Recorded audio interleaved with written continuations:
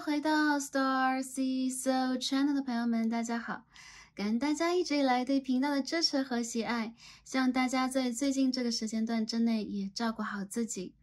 今天呢，要一起来跟大家看的占卜主题是来自宇宙的紧急讯息。那 Star C 要帮大家传递一下来自宇宙的、来自你的指导灵、你的高我的，要给你最紧急的当下需要的讯息是什么？为什么要做这期占卜主题呢？因为其实 Starseed 会有一个这个占卜主题的 list， 然后每次有可能会在这当中会按照顺序一期一期来做给大家。那今天的我们的占卜其实跟我的计划是不一样的。由于最近发生了一些大事件那不管是在国际上的，还说某一个国家怎样的一个大事件，我们人类都连接在一起，因此呢，一个波动和一个稀松平常的或看起来是表面的现象，有可能这背后隐藏了很多很多需要我们去关注的，需要我们去整理的，以及需要我们去敲响警钟的一些点。在这个地方 Starseed 希望大家呢不用去用一个恐惧和困惑的眼光来看待任何的事情，而是我们可以去调整自己的心态，因为在这个时候正好是频率波动最快的一个时间点，我们需要保持着正心正念，我们需要保持着对于我们自己以及对于宇宙的信任，来提高我们的频率，这才是我们最应该做的，不能说是唯一应该做的。大家可能有很多的公务在身，每个朋友你们来自不同的行业，你们有不同的人生课题，当下有不同的心情，但不管如何，我们是一体的，我们跟宇宙就仿佛是一个巨大身体当中的小细胞每个我们都是一个细胞，所以呢，这整个当中波动的能量绝非跟我们没有一点关联，所以希望在这一期占卜当中，首先传递给大家一个正向的能量，就是调整好我们自己内心当中的这一个立场和你的基准点，因为你内心当中的反射，也包括你外界整个的相，它们是共通的，对吧？我们内心当中真正产生什么样的能量，外界才会传递给我们什么样的讯息。而当下我们看到的很多事件，都是我们集体潜意识、集体能量的一种反射。所以在这个时候，相信宇宙的讯息，来自高我的、来自神灵的、来自高频率的讯息是尤为重要的。希望可以在这个占卜当中也连接到大家，连接到大家的指导灵，连接到大家的祖先或者指导灵团队，来帮助大家去得到你们需要得到的讯息。那还有一点呢 Starseed 非常希望大家能够小小的去关注一下的事情，就是我们现在生活在一个网络信息时代，对吧？我们每天都会信息爆炸呀，然后每天打开我们的智慧手机，OK，行动电话，我们的电脑，我们的 iPad，我们会看到好多好多的讯息，而且它们是连在一起的，有可能会给我们一种混乱的感觉因此慎重的去筛选你可以得到的讯息，慎重的去让自己被讯息带动，好吗？反之是我们可以去控制自己得到什么样的讯息，去带动什么样的讯息产生。所以大家在当下有可能更加需要注意一下，我们跟网络和生活处在一个什么样的连接状态，保持一个真我，保持一个直觉和你们的灵性的知觉，真正的尊重我们自己的灵魂和灵性要去做的事情，而非让其他的任何能量带动我们。大家可以去决定你们生活当中想要发生的任何一件事情，这是显化法则。那大家当然也可以决定我们需要得到什么样的讯息、情感，以及我们需要得到什么样的资源和能量。这些能量全部都来自于宇宙，所以让我们手拉手，提高我们的频率，让我们一起用一个爱的方式来对待任何一件大事小事。我们是一体的，感恩大家，也感恩宇宙。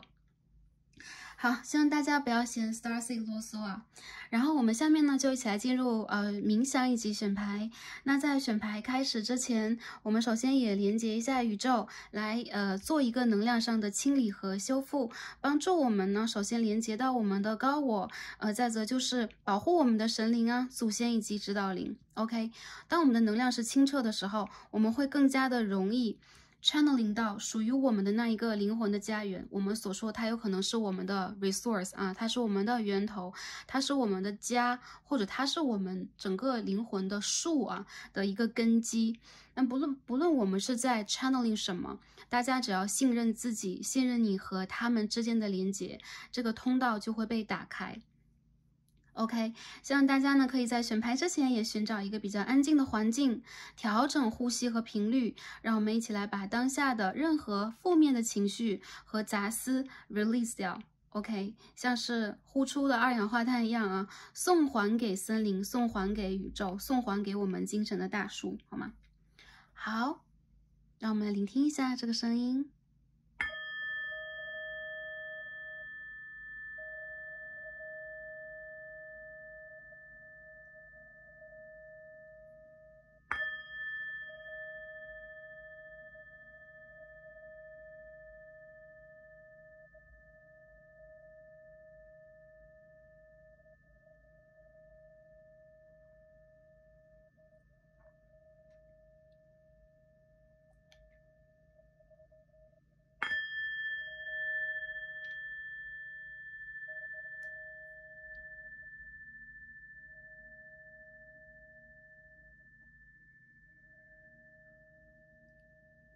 宇宙，我们的家园，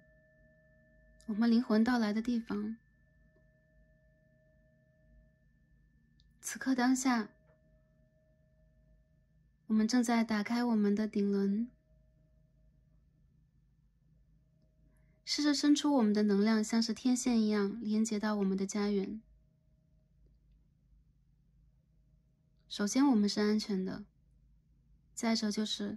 我们经历着的经历，也是我们所选择。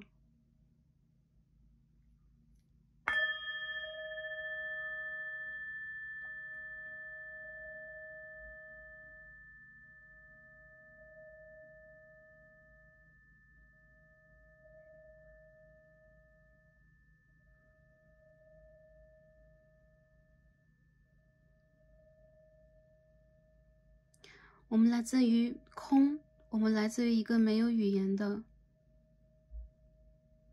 无色的世界，但当下，无论大家在天涯海角，在这个星球的哪一个地方，你们的灵魂正在闪闪发光，你们在被照亮，在被保护，在被看到，也在被认同。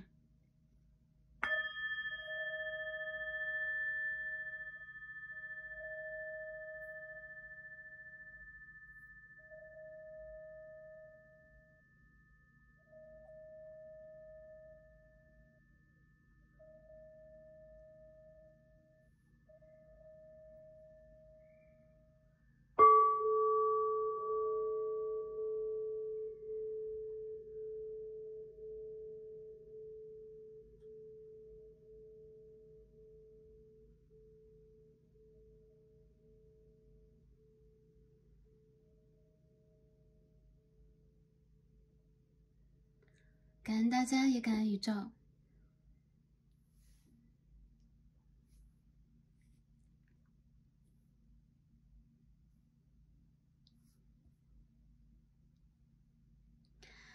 好，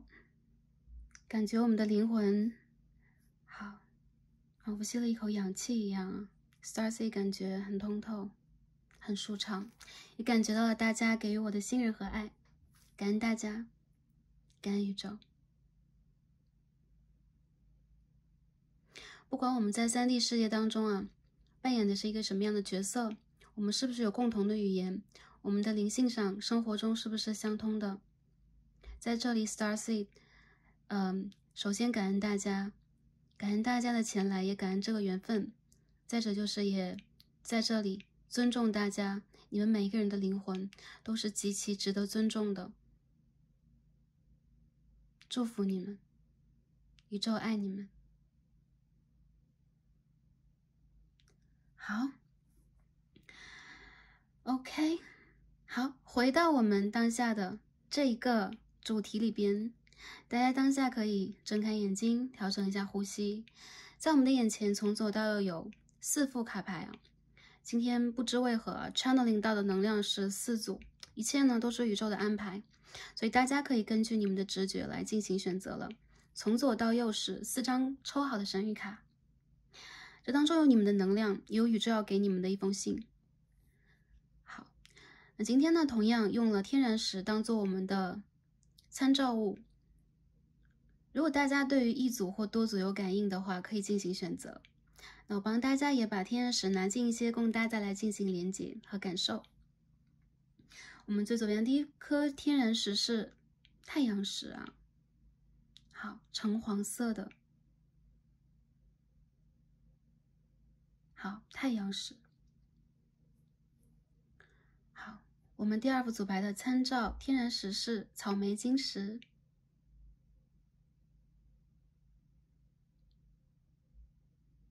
它介于粉色和紫色之间啊，它的颜色和它的 vibe 会有一点点的暗或者说雾雾的。它所代表的也是我们可以说是底轮和大地之间连接的那一个能量。可以，这是草莓晶石，裸粉色啊，很美。好，第3副组牌，我们的参照石是绿云母啊，应该是绿色的一颗天然石，它上面也有这种闪闪亮亮的啊 ，OK， 很像是鱼的鳞片啊，薄荷的颜色。好，这是第3颗天然石，绿色。我们最右边第4副组牌，我们的天然石是蓝纹石，深蓝色，宇宙星际的颜色。这当中呢也有一些纹理，天然的纹理，是喉轮和3眼轮的颜色。好，这是第4颗天然石，蓝纹石。好，根据第一直觉来进行选择，来得到当下你需要的讯息。这个讯息有可能关乎于你整个的人生，你当下的感受，你关心的事件，你的感情、事业、财富，你周围重要的人等等。我们一起来看一下宇宙要给我们什么样的 message。 想好的朋友们，就让我们一起进入今天的抽牌和读牌吧。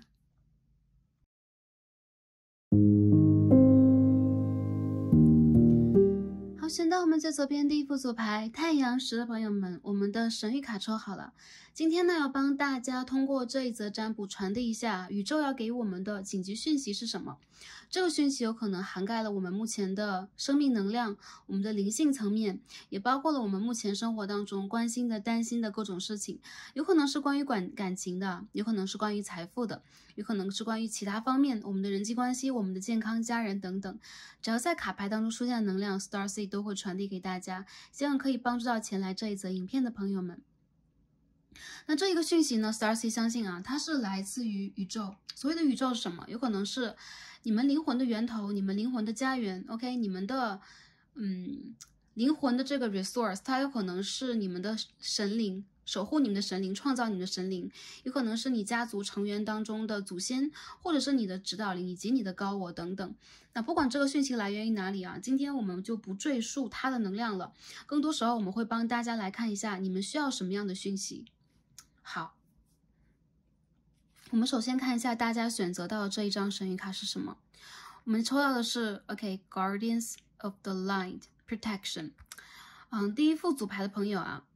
当下有可能处在了一个你们急需去补足你们海底轮和家庭或者说原生家庭能量的这个阶段，也包括最近这个时间段之内呢，你们有可能会感觉到一些人生当中非常基本的一些问题啊，原生家庭啊、内心小孩的问题正在重新浮现。如果没有的话，有可能你们儿时曾经出现过的一些常见病啊，或者说你们身体基底里边的一些小问题啊，或者说一些你们比如说在整个的生命能量当中缺乏和匮乏的一些部分正在浮出水面，而你们的指导灵和你们的祖先以及周围的能量正在告诉你啊，你是被保护的。因为你是被保护的，你现在在一个有保护的能量的领域当中，这个领域有可能是你的家庭 OK， 有可能是你所处的环境，有可能是你的磁场。一部分的朋友，你们最近缺失安全感，你们最近有可能呢，也正在往灵性的方向去前进，而这个能量也正在告诉你们啊，你们需要在最近这个时间段之内稳定住你们的海底轮。真正的海底轮的稳定是让你们感受到了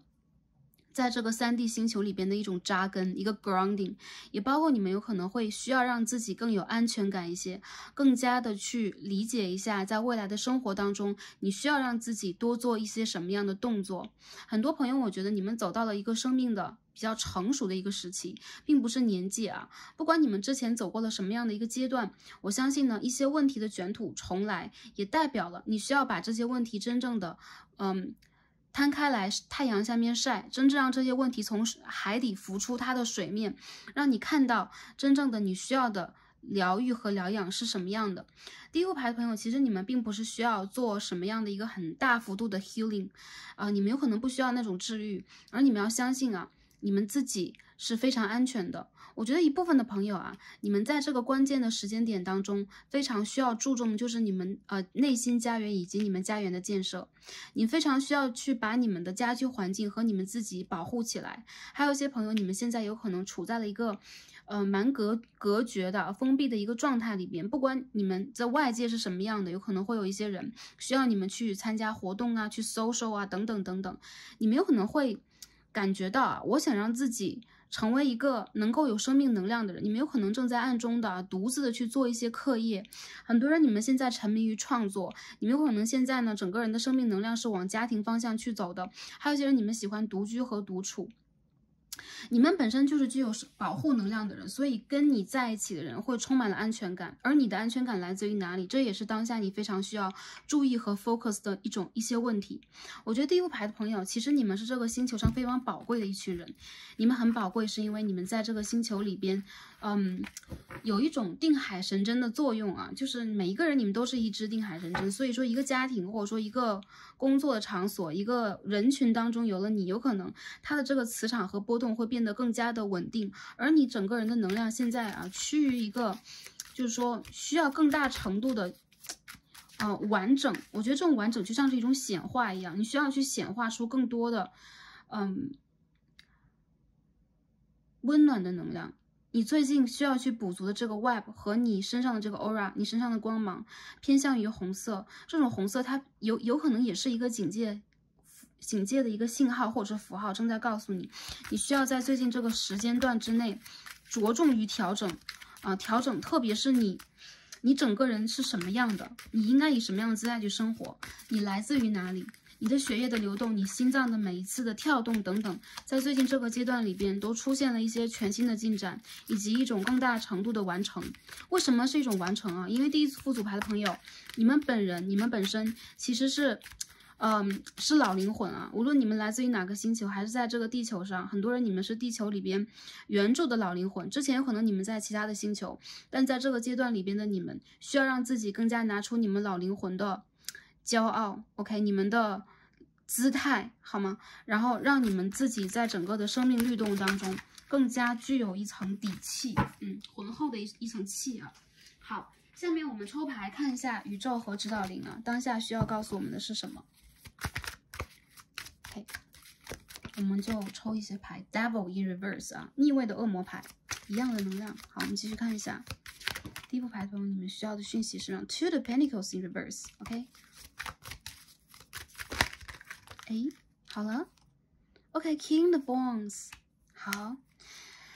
OK， 我感觉到啊，第一副牌的朋友，一部分的人你们应该是那种浴火重生型的啊。之前的一个阶段里边，有可能或者当下你们处在的某一种焦灼，让我们看的是一些当下紧急的讯息的话，当下这种焦灼也代表了你灵性的一种蜕变，你个人的能量的一种蜕变，你在变得更加的完整、坚强以及强大。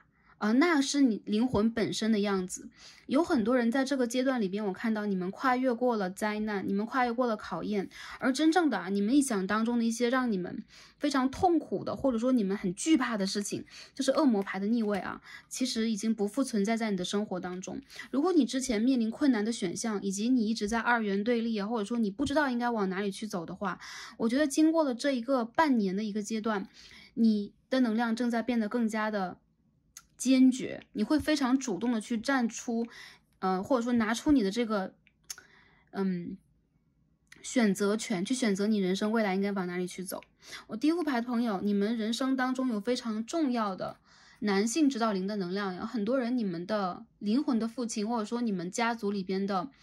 男性的守护灵 ，OK， 男性的祖先其实是你们的守护大天使，或者说他是你们的守护神。我看到有很多人，你们现在在忙着去做一件全新的事情，而且你们是有使命和任务的，或者说这是你生命当中必须要去实践的、挑战的和完成的。它有可能是一次创业，有可能是一次感情的完整，也有可能是当下你对于自己这一个议题的最后一次的尝试和试错。为什么说是最后一次？因为突破了这一个难关，我看到很多人你们就找到自己了。比如说我这一世我到底是要做什么，我到底来干嘛，我到底要往哪里去走等等啊。很多人其实我感觉到你们在最近这个阶段里边非常需要的就是让自己变得更加的坚决，修好了你个人的能量，包括你个人的海底轮，开始你自己本身的一个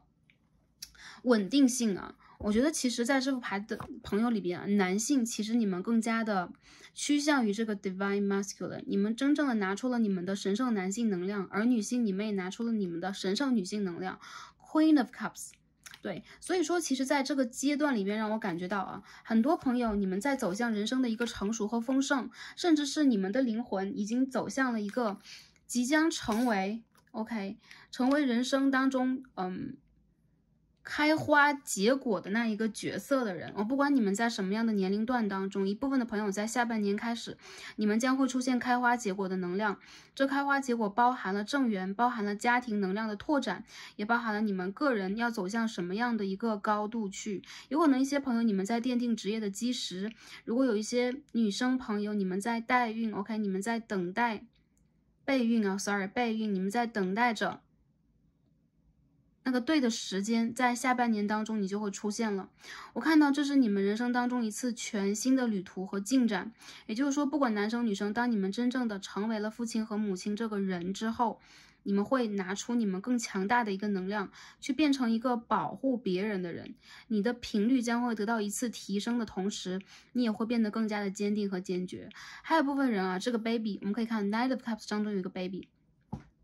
有一些朋友是家庭，有些朋友是正缘啊，有些朋友是突如其来的新生命，还有些朋友他有可能是你的一次创作，他有可能是你的一个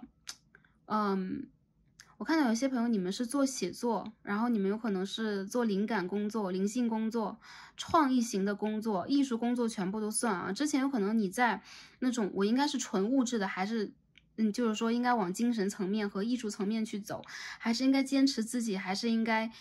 遵循大众的潮流等等，你一直是蛮矛盾和对立的。但是在下半年当中，或者说未来的一个阶段里边，你不会，宇宙在告诉你，你需要大胆的去做自己，爱你所爱，并且真正的大胆的去把你想做的事情提炼出来。你的身边有非常重要的指导灵在告诉你，你应该往哪个方向去走，你应该怎么做，而且这也是你本人这个灵魂 OK， 你的灵魂其实是很值得被尊重的。我们每个人的灵魂，我们刚开头说都很高贵，很值得被尊重，而你们的灵魂也是一样，焕发出的生命能量是非常让人具有一种尊敬、敬畏甚至敬仰的一个感觉，这就是你灵魂真正的一个样子。所以我看到第一副牌的朋友啊，宇宙在激励你，无疑这是一种激励，无疑这是如果你们当下有一个计划，你们有可能之前也处在了一个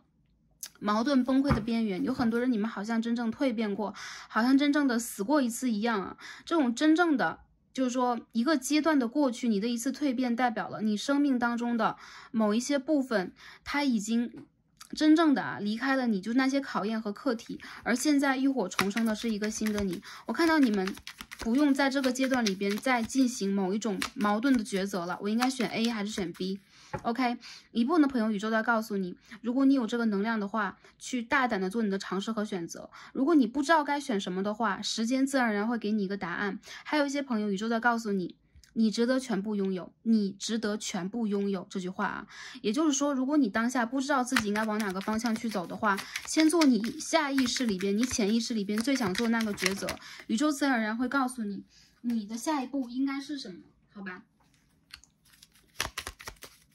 我们帮大家去补充一下啊，一部分的能量是什么样的。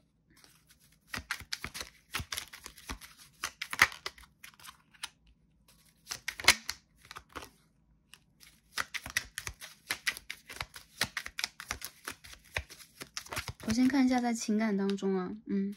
一部分的朋友啊，你的这个灵魂伴侣，你的 soul mate 将回到你的生活当中，或者说来到你的生活当中。很多人这个人是一个新人，好吗？然后他和你的星座就是比较相近，就是水象配水象，火象配火象的非常重啊，或者说火水相配的人比较重一点啊。我看到有巨蟹座，我看到有这个牡羊狮子座的人，还有这个就水象啊，偏向于水象的朋友。也有摩羯座，我看到在这个未来的一个阶段当中，你和对方的情感将走向一个全新的篇章。你们如果在之前，特别是在年尾，去年的年尾开始到3月之间，你们曾经分手过，那最近这个阶段无疑是你们将要去复合和重新连接的阶段。但我觉得这个阶段其实是宇宙给你们的，并不是你们哪一个人在做出主动和让步。我觉得其实在这个阶段里边，你们会看到啊，除了之前的旧人，你们心中会有一丝纠结，这是一个 long term， 就是一个长期的恋爱拉扯。有些朋友是这种长期恋爱拉扯当中的，你们有可能会真正的放下之前的那种纠结。对于你们来讲，这种长期的拉扯是一种残忍，对吧？所以说放下之前纠结，你们会发现啊，自远方，自一个你想都没想过的地方，将会到来一个新的人物。这个人将占据你人生当中比较长的一个篇幅。那在未来，这个人有可能会成为你的灵魂伴侣和家庭成员。我看到有很多人，你们在下半年会主动的吸引一次旅程，而且你们会做一个内心里边真诚的选择，就是我想要的是什么样的感情。很多人你们会拥有一些暧昧关系，但是这一次你有可能会选择，我到底是应该坚持还是应该斩断这个暧昧关系。你们的感情能量是火热的，因为在你们在修复海底轮这个过程里边，无疑啊，经历感情课题是打开我们某一些脉轮非常重要的环节。所以一些人你们在修感情课的话，这个课题里边你非常需要去注重的就是你在原生家庭的时候，你从小到大曾经的经历给你什么样的一些影响，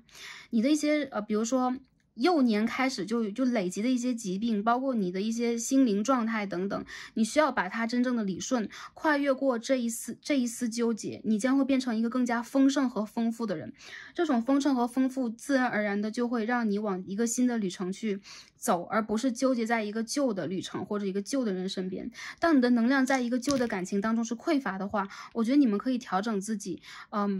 并非完全的只是在当下先要去吸引新的人，你们需要去专注自己的人生事业和使命了。我看到很多人你们是做爱与美的工作的，你们有可能是这种极其创意型的人，而且你们其实是相当多变和理性的。你们最近在生活里边会出现很多惊人的改变，有可能你们会灵机一动的，我突然就跳槽了，突然转职了，我突然就换了居住地了。因为真正的你将会找到你自己真正的所需，而不是你会服从就是说整个的社会或者说你的家庭给你什么样的一个压力和期待啊 sorry。 一些朋友我感觉到啊，当你们真正踏上了一个新的旅程，你们会遇见新的人，就是让你们真正感觉到彩虹来了啊，就是不是一腔深情被辜负那种感觉，而是眼前一亮，你和对方将会眼前一亮。一部分朋友会闪电的恋爱，闪电的陷入一种感情状况当中，一部分的朋友也会闪电的结婚，OK， 闪电的有一个 baby。 所以呢，这是取决于大家需要，你们当下灵魂的需要是什么。一些事情我们所说啊，一个意外也好，一个突发的事件也罢，什么样都是，其实这一切都是宇宙的注定。你们需要吸引什么，你们的灵魂自然而然就在告诉你们。还有一些朋友，如果你们现在正在有 baby， 也就是说一部分女生朋友你们在怀孕，或者说男生朋友来看这一组，恰好家里的另一半现在已经有一个 baby 了，我觉得其实你们很幸运啊，这个 baby 其实是跟你们有灵魂连结的，好吗？就是给这个有家庭的朋友跟你们讲一下，这个 baby 是你和你另外一半的灵魂伴侣、灵魂家人，而且他是一个极其有创造力的孩子，你需要去给足他创造的空间。然后这是一个活泼的跳跃的能量，他的生命能量很好，所以不要担心，无论之前发生过什么，也包括经济状态，包括整个的安居之类的，他的到来将会把你们的人生推向一个新的篇章，你们会搬家，你们会拥有新的财富来源，新的事业篇章。还有就是有一些人，你们需要在这个事情到来之前啊，也包括一些朋友，你们在迎接感情，你们在等待新人等等。这件事情确切的这件事情到来之前，你们非常需要去 refresh， 洗掉你们旧有能量带给你们的压力。有些人你们在前半年一直在整理自己内心的伤痕，有可能你们分手了，有可能你们在这个阶段里边一直没有找到自己，或者说你们现在正在找自己。你们要相信呢，那个你灵魂的核啊，你那个灵魂就像是一个灯泡一样，你的核就像这个蜡烛的烛芯一样，那个核心其实正在开始变得越来越亮。我看到啊，其实在这个过程里边，很多人你们有可能现在要等不及一个新的阶段了。最近这个阶段里边，你们有可能也开始了，你们会有一丝愤怒，你们会有一丝不安于世，或者说你们有可能现在正在去想要努力去保护一些人，你们的灵魂是相当坚决和倔强的。所以我觉得第一副牌的朋友啊，其实在你们的能量当中让我感觉到未来这件事情对于你们来说其实是并不是那么的遥远，是唾手可得的。而宇宙当下最希望你们得到的就是你们灵魂当中真正的一丝，这一丝里边就带有了千丝万缕的跟你旧的跟你的本身的灵魂具有连接那些能量，是前世的，是今生的，或者是未来的，不能说只是旧的，好吗？所以一些朋友我觉得在未来这个阶段对你们来说相当的重要，这是宇宙要给你的讯息，而且你对于宇宙也非常的重要，因为你即将拥有一片非常稳定的人生能量。这个稳定有可能你将会成为其他人的保护领地你将会成为其他人的避难所等等，都是有可能的。不是说大家要去接待什么样的一些弱势群体，或者说让你们去投入能量在这些当中。一些朋友你们是环保主义者，你们是光之工作者，你们就是去保护别人的人，这是其次啊。其实你们生命能量里边，你们就是那种相当坚韧的，而且你们是相当慈悲的啊。你们这种慈悲其实是非常有尊严的，值得人尊重的一种慈悲。所以这也是宇宙非常需要你们拿出来的，你们的本色，好吗？本色出演你们的人生。一些人我觉得如果你们现在还在去担忧自己人生里边的一些选择，特别是事业上的，我们讲到事业和其他，我感觉到一些朋友你们就是在追梦追梦人，你们是。所以说其实在这个阶段里边，对于你们来讲你们有可能还是会觉得是不是我不会真正的得到我真正的所需我的安全感，或者说我人生当中真正那个可以让我真正定下来的那个能量到底在哪里？你们需要改变了这个阶段里边，不管在财运上还是工作上，你们需要一个契机去改变自己，因为旧有的能量已经不再support 你不再支持你和支援你，也不能再支撑你了。所以你们需要一片全新的蓝图，你们需要一块新的地图板，然后你们也需要更高的一个天花板。如果是在职业里边，在个人创作里边，如果之前你一直觉得自己是那种曲高和寡的，就是我是那种理想很高，但没有人知道我在做什么，没有人知道我在想什么的人，你要相信你自己的丰盛自然而然会吸引到跟你相辅相成频率的人在你身边。其实懂你的人不用多，那么几个就好，或者是一个灵魂伴侣就可以。我相信这个人他将会来到你的生命当中。那如果你在你的人生当中已经找到了我想要什么，我要去做什么，在未来这个阶段里边，宇宙在告诉你，你要大胆去做，宇宙自然而然就会把丰盛的机会以及丰盛的财富，或者说资源送到你的身边。很多人我觉得其实这些机会几乎就是你坐在家中得到的，并不能说是天上要马上要掉下来掉下来财宝了嘛，还天上马上掉下来馅饼了嘛？其实也不是。我觉得第一副牌的朋友，你们的积累已经足够了，时间已经要到了，所以这是宇宙要告诉你们的。然后在这个阶段当中，你们不用去徘徊，也不用去恐惧以及担忧了。对，因为在这个阶段里边，你们其实已经足够的真诚，宇宙已经看到了你们应该做的功课的一些完成一些愈合。所以说你们最后应该去愈合的是你们的海底轮，也包括很多朋友，你们要把自己内心当中真正的恐惧以及你们生命能量当中最脆弱的部分修好。这个其实来源于你们的精神，不是说什么单单只是物理的身体层面的，单单只是某些心理学层面的，是你们的精神能量层面的，这是更高的一层，笼罩着我们身体，笼罩着我们精神，我们这个能量源的最高的一级的源头。所以我觉得其实第一副牌的朋友，无论如何你们要相信你们想要的 OK，人生当中的工作机会，你的创造和创意得到肯定，你被世人看到。有些朋友你们想要的是自由，想要的是新的旅行和机遇，有些朋友你们想要的是真正懂你的人来到你的生活当中，跟你进行极其稳定的感情。 OK， 这些全部都会到来。我看到有一些朋友，如果你们想独立去做出事情的话，你们会独立出去，应该是在未来 OK， 在明年的春天等等都会有可能啊。未来来看这副牌的朋友也是一样啊，未来的春天有可能你会得到一些全新的机会和能量，你将会成为一个新的成为一个隐士，从一个隐士牌，因为我感觉到隐士的能量出现了，成为一个愚人牌，就是说你会从你自己的 OK 一个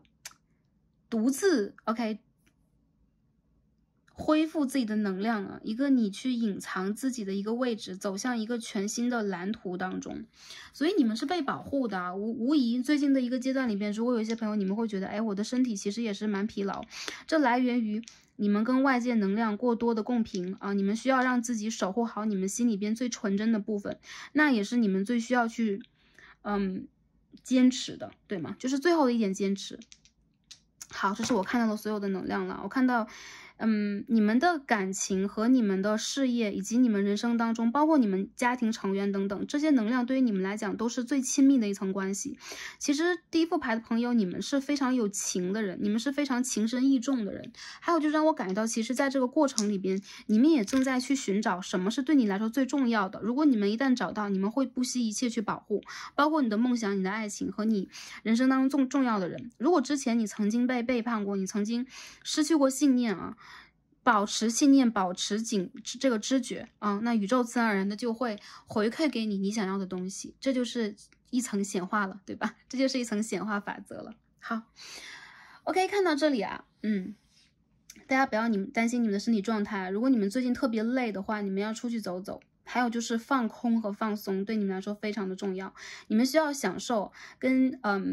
小孩子和宠物在一起的一些美好甜蜜的瞬间。如果不是你自己的小孩子和宠物，你也可以去 OK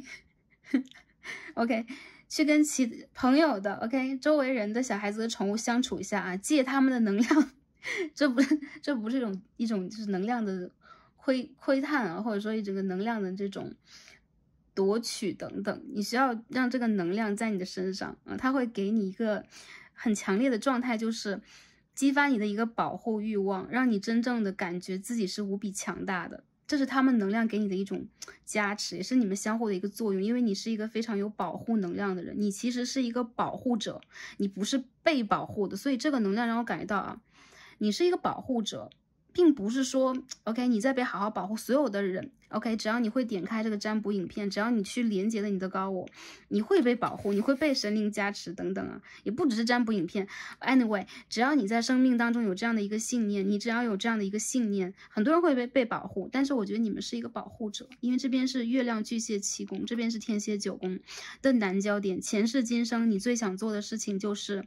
达成你人生当中一直坚守的东西，而你们的灵性指数其实非常的高了已经，好吗？好，最后看一下啊，祖先神灵以及天使要传递给我们什么啊？这是我们今天的重中之重，所以我们提前抽好了天使卡和我们的这个 Angels and Ancestors 祖先和天使卡。今天大家有没有看到这两个白发苍苍的白胡子老爷爷？这应该是你们的守护灵和你们的祖先了啊。OK， Jude Sag， 你们是很多人，你们是地球的这个环保主义者，你们是保护地球的人啊。刚刚抽这个牌的时候，这两张牌恰好落到了一起，然后这个叶子就连到了一起啊。你们的生命能量是跟你们的祖先和指导灵啊连接在一起的，你们是非常非常具有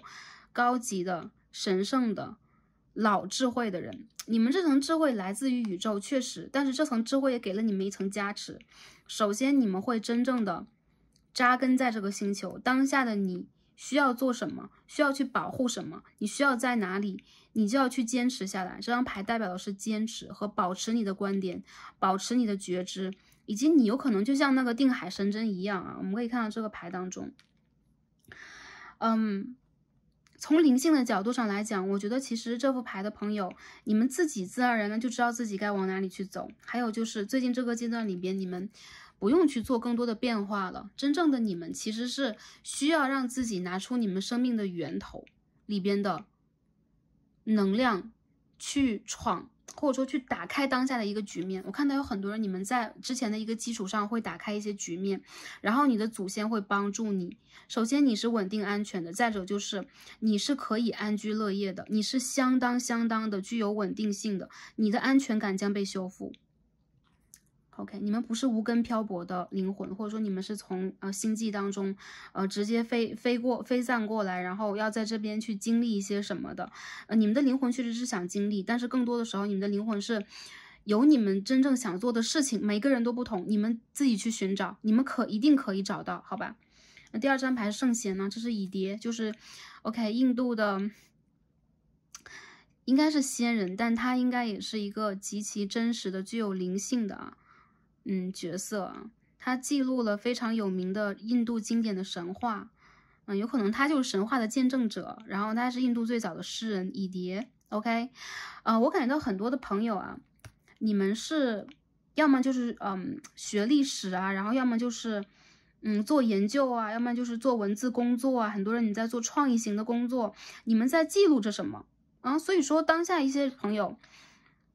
be devoted and committed，你们需要让自己在这个阶段里边啊，保持你们的忠诚和热爱。也就是说，如果你们有什么样的转变，或者说你内心当中真正有什么样的热爱去坚持它吧，你生命里边会自然而然的有这样的仙人、指导灵、祖先来到你的梦境当中，为你做一个指点和提点。我看到有很多朋友，你们是很神奇的人，你们会跟你们的祖先就是通过一些很神奇的方式进行沟通和连接，这有可能也是你们从小到大的一个非常有乐趣的，或者让你们感觉到非常神奇的一些经历啊，打开了你们的灵性。然后我觉得你们在被期待着，你们也将会应和宇宙给你的期待。也就是说，你们该做什么样的事情呢？就大胆去做吧。我看到你们也会具有非常强烈的灵感，将会成为一个非常重要的创造角色的人，或者说开创角色的人，好吧？好，我们可爱的两个老爷爷放在这儿。那我们再看一下天使告诉我们什么。首先我们看一下Archangel Seraphim， 我们看一下治愈天使跟我们讲什么。Law of Attraction， 好，吸引力的法则。也就是说，我感觉当下你们正在去吸引一些属于你们的事情到来。很多朋友是感情，在亲密关系当中，你们需要去打开你们的这层能量。首先，你们需要去享受这个过程。很多人，我觉得你们身上就有这种很仙气的感觉啊，男生女生都是，你们是有仙气的，要不然就是极其有气场的人，就这两种会在这个牌里边出现。很多人，我觉得你们要转换一下你们当下的观点，不要过度的敏感，而是你们需要去决定你们应该拥有什么能量。不是去惧怕这些能量会给你们，比如说我在惧怕一件事情的发生，相反你要去改变你的想法，你要去期待你希望发生的事情发生，而不是在恐惧那个 vibe 当中生活。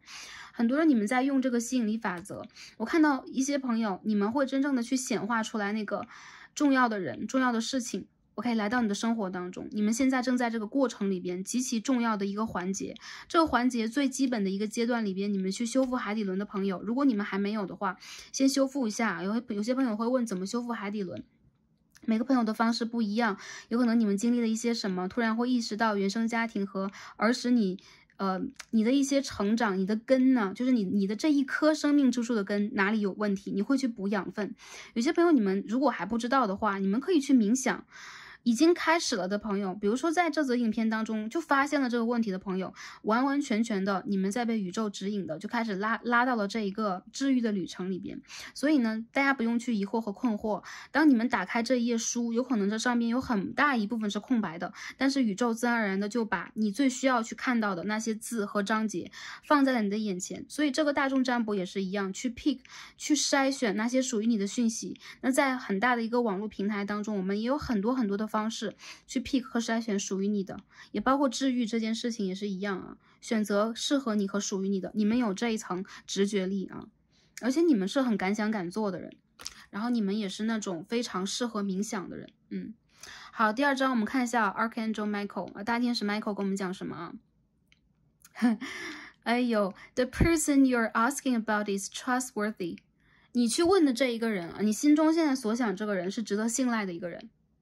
商业的合作伙伴也好啊，感情的对象也罢，还有就是你问的有可能是你自己，或者说这件事情我能达成吗？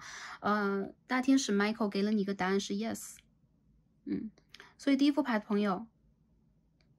你们要相信自己，好吧？当下我们也可以一起去通过跟大天使 Michael 进行祈祷，然后去连接一下我们的天使，好吧？我们用中文就好了啊。我们在这里呢，一起来感谢大天使 Michael， 谢谢大天使帮助我们，让我们有信念去打开我们的心，让我们的心变得更加宽广，在我们的亲密关系、合作关系以及跟人的关系当中，我们一直都是拥有信念的，以及值得被爱的。我们非常的感激大天使 Michael 的保护，我们也在确认跟我们连接的人，他们都是值得信赖的，而我也是值得信赖的，好吗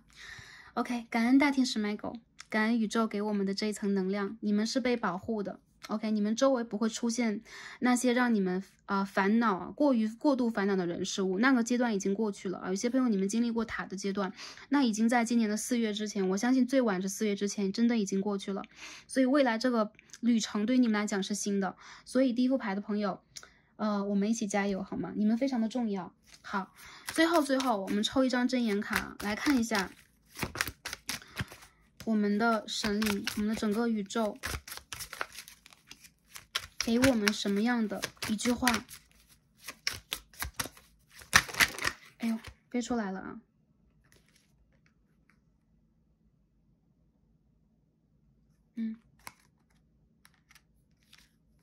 我看到了2张，就映入我的眼帘，我们一起来读一下，好吧？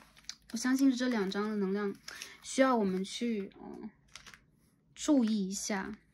好，第一张啊。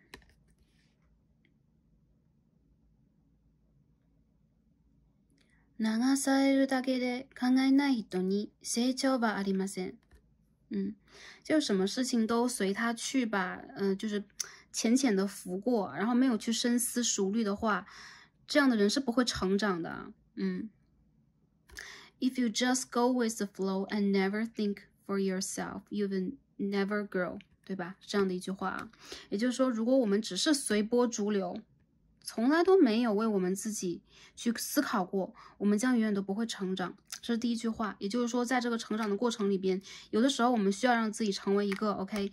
深思熟虑的人。我觉得第6排的朋友，你们应该是现在这个成长的过程里边，你们一定思考的非常非常的多，所以这个对于你们来讲，如果思考的过程是痛的，也是好的，因为你们在这个过程里边学会了如何去长大。哪怕之前你也曾经是一个老灵魂，为什么我们会每次都会被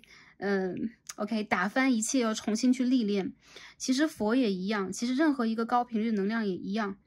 什么样的神有可能都会经历了无数次的历练和蜕变，就像是凤凰要不断的让自己在灰烬当中飞散消失，然后重新的重生。这个阶段对于我们的灵魂来讲，每一次都是一次提升，一次好的体验，也是一次真正的成长。当然了，有一部分的神啊，佛也罢，有可能也是为了感化世人、教化众生去做这样的一个基准和榜样，这是另当别论的。但是我们的灵魂来到，一定有我们灵魂真正的任务，以及这当中的深刻的意义。每个朋友都不一样，我相信我们也在一同成長，好吧？好，第2張牌是什么？欠点や弱点ならちょっと忘れてもいいのです。Sometimes it's okay to forget about faults and weakness. 放下自己之前的纠结，放下自己之前的，就是说你们认为自己柔弱和脆弱的地方，只是单纯的忘记是可以的。宇宙在告诉你放自己一马，不要让自己赶得太紧。还有就是不要总是用自己之前的过错和其他人的过错来惩罚自己。你们在被保护的同时，你们也要成为一个更加强大的人去保护其他人。每个人都不是完美的，而宇宙在告诉你，之前的一些过程有可能让我们变成了更加成熟的和完整的人，但同样我们依旧不是一个完美的人。只要我们是心怀善念的，也正在成长的人，我们就是伟大的人，好吧？这就是给第一副组牌的朋友大家的讯息了。OK，Star C 要在这里讲一下啊 ，Star C 一直都没有在就是英语。对，说讲英语的国家定居过，所以有一些朋友可能会说，哇，你的英语怎么样？我们是一个 spiritual channel， 是一个灵性的频道。只要你和 Star C 我，或者说我们用语言的方式，无论是哪一国的语言，我们有了连接，相信这些美丽的连接是让我们变得更加强大的，然后也让我们在当下偶尔的忘记我们的一些不完美，或者说我们不曾拥有过的经历，但同时我们也会去肯定彼此的经历，这也是宇宙送给我们的一次显化，或者说一次吸引力法则，让我们用真正的正向的吸引力去吸引到正向的能量，用魅力来吸引魅力，用爱来吸引爱。希望我们每一个人在这个频道当中都真正的拿到你们需要的讯息，去快乐的生活，去肆意的让你们的灵性之花绽放。然后在这里祝福大家，也感恩大家今天的观看。让我们下期再见吧，拜拜。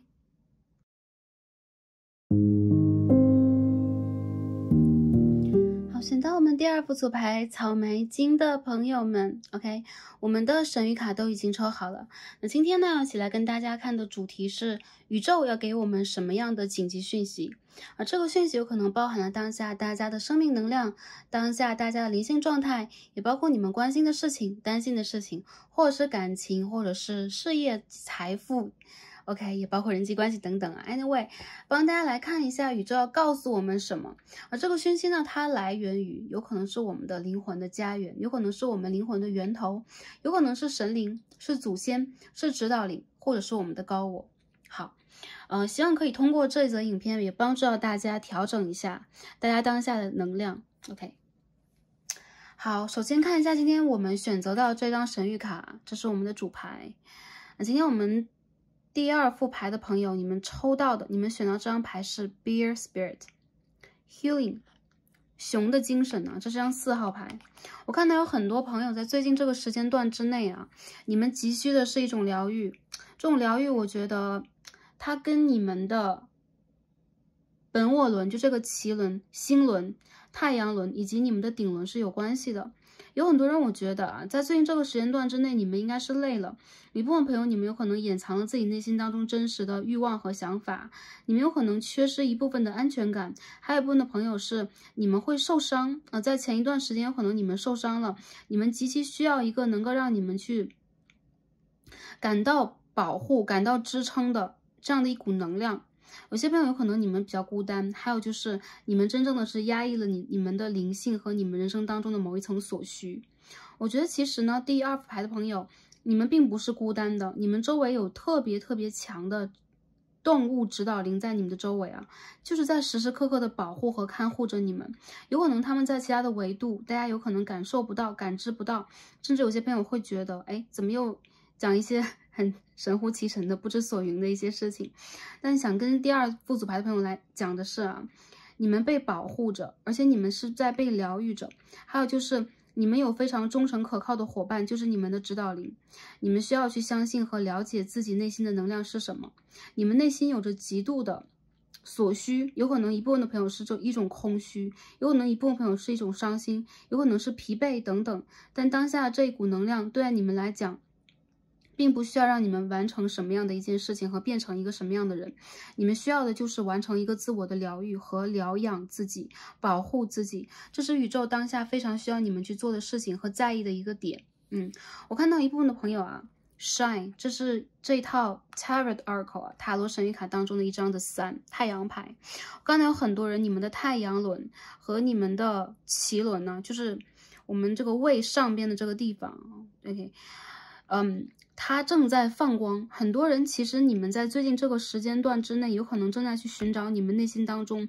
真正的满足感、价值感，还有就是去 focus 你真正关心的事情。有很多人我觉得其实你们的生命里面是充满阳光和希望的，你们的这种能量不是来源于太阳照射给你的光芒，而是你自己就要拿出你们的太阳轮啊。其实我们太阳轮就是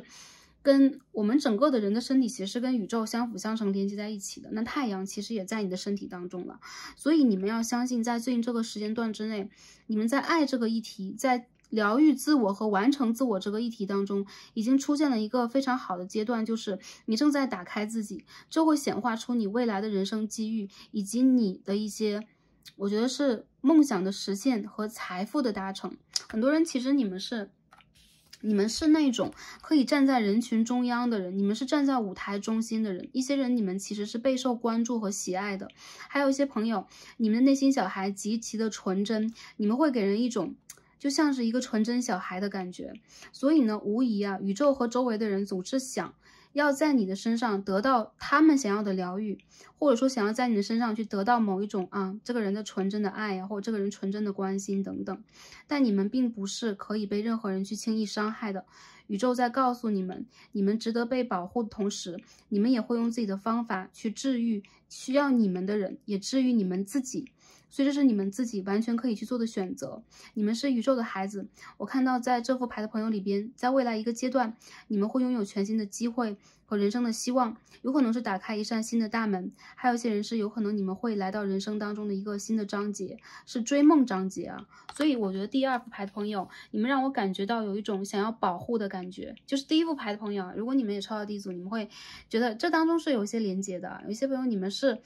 保护者，有些朋友你们是治愈者，还有一些人你们天生就是被保护和被治愈来的，因为你们有可能有更重要的能量需要给这个3D 世界的星球和宇宙，好吧？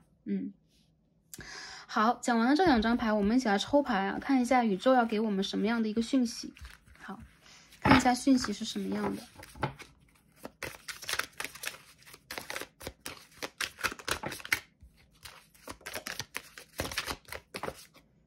第一张牌是什么 ？Ten of Swords。有些朋友你们受伤了，还有就是你们会有受伤这件事情当成你们的假想敌，你们会有一层恐惧和担忧。还有一些朋友有可能你们的身体现在在遭受某一种伤痛、某一种疾病，还有就是你们有可能刚刚完成人生的一个旅程，有可能你们刚刚分手，你们刚刚经历过人生的一个阶段。Justice in reverse。这边是 Emperor 一起跳出来的。我看到有一些朋友，其实你们有可能会受到比较严格的管束啊，或者说你们在职场当中会受到否定。一些朋友你们甚至感觉自己被 PUA 了，就是 PUA 有可能是之前兴起的一个网络上的词语，就是一种精神控制啊，或者说一种不被肯定之后就会刺伤你内心当中的某一个部分，然后让你可以就是无限度的就觉得自己的能量在外泄露，以及变得更加柔弱，可以这样去讲啊。就是有些朋友有可能会更加理解这个词汇。Anyway，我要用这个词是因为我看到一些朋友其实你们有可能经历过的一些不公平的对待，然后这种受伤有可能也来源于你们周围的一些人事物啊，有可能你遭受过了周围人的排挤啊、冷言冷语啊、冷眼旁观呢。再者就是明明你是非常重要的一个人，你却有可能没有办法让周围的人真正的去感知到你的能量，然后你会觉得自己是不被重视的，这会让你比较伤心。一些朋友其实你们是相当骄傲的人，因为其实你们内心里边住着一个非常骄傲的公主或者王子，这个不是一个贬义，它是一个中性词，对待你们灵魂的一个解读。为什么你们不是国王和王后呢？因为你们内心当中这一个角色其实是比较纯真的，所以他们还是一个孩童阶段，因此我要讲这是王子和公主，或者说纯真小孩。但其实我觉得在绝对的权威底下，这边是国王牌，或者绝对的一些管束、控制和压抑底下，你会找不到自己的同时，你也会觉得这并不是你想要的。还有一些人，你们的原生家庭的父亲、母亲，有可能是父的能量，父亲的能量是比较父权的，它会让你觉得你好像从来都没有被真正的倾听过，你好像从来都是被控制，或者是被管束，或者是被否定。真正的你其实并没有受伤害，而是阅读了你的人生故事，感受到了你当下的一个处境以及未来。你会感觉到有一种假想敌在你的周围，因为这个牌当中的女生，这10把宝剑是在镜子当中的，这是一个镜像，也是她内心里边的世界的反应和呼应。也就是说，我觉得这副牌的朋友，你们需要去疗愈你们内心深处原生家庭或者原生家庭的某一个长辈，他有可能是你的 grandpa grandma 好吗？爷爷奶奶，或者说祖父祖母啊 OK， 或者说父亲干脆就是父亲、兄长等等这样的一个形象给你的这样的一层影响。还有一些人他有可能是你的长官，有可能他是你的学校的督导教授等等，都是非常有可能的。其实我觉得你们是这一种很需要被保护啊，被理解，被认同，而且你们其实就具有非常强大的能量，这是为什么你们容易受伤。因为如果没有强大能量的人，不需要去经历这些章节，或者说我干脆会在绝对的势力面前选择低头和盲从，而你们其实是真正的会理解到你们内心的冲突和受伤在哪里，这是因为你们是一个有强大能量的人，而不是应该轻易被控制的人。所以这张时候掉出来的一张牌，非正位非逆位的是一张 Magician， 你们是魔术师，但是现在你们魔术师的这个法宝和工具全部都漂浮在天上，你有可能一部分的时间无法操控它，甚至因为你的受伤，你没有办法打开你真正的能量。你的能量是魔术师和太阳。我看到很多朋友，其实你们是绝对的，就是说具有灵性的人。还有就是你们在最近这个阶段里边，其实经受了很多情绪上的挤压，然后让你们会觉得有一些事情，或者说外界环境的声音，也让你们觉得我好像无能为力，甚至我不满意当下这种局势和状态，我不喜欢。其实我觉得这副牌的朋友啊，Full of Swords 宝剑的4号让我感觉到，其实这些假想敌它有可能在你的周围，但同时你的周围也有你需要去关注的那种滋养你的能量，或者说你可以去选择这个世界的另外一面。这个世界确实依旧是二元对立的三维世界。很多朋友我们在看牌的时候，我们是站在一个4维的角度、5维的角度，所以有可能我们会说不要二元对立，但是无疑我们现在生活在这种二元对立的状况之下，那我们需要看到哪一面？我们需要看到全面的同时，我们也需要去仰望阳光的一面。因为我觉得你们内心当中有自己绝对的理想，你有自己绝对的真诚和你们想要去好达成的方向和目标。有可能在当下你们会觉得，哎，我还是有一点纠结，或者说我现在是不是被困住了，我到底能不能真正的变成这样的一个人啊，去超越之前的某一种规定的模式，打破之前的那种，也包括比较传统的，或者说某一些制约，某一些人为的操控等等，你们将会变成另外一个可以去挑战权威的人。这种挑战并不是去挑战什么法治、伦理、道德，不是这样的一个问题。我觉得其实这个牌的朋友，你们命中注定是个叛逆者，你们命中注定是一个要突破重围的人。你们具有恶魔牌和魔术师的魅力以及能量，还有就是你们命运当中有可能为了这一层能量，必定要经过一个让你非常纠结的阶段，这个阶段会成就一个你，让你成为一个 King of Swords 去挑战 Emperor， 或者说你会成为一个真正的宝剑国王或宝剑女王，去建立你的威严，去建立属于你的一个体系。所以宇宙当下在告诉你，这一切有可能是你的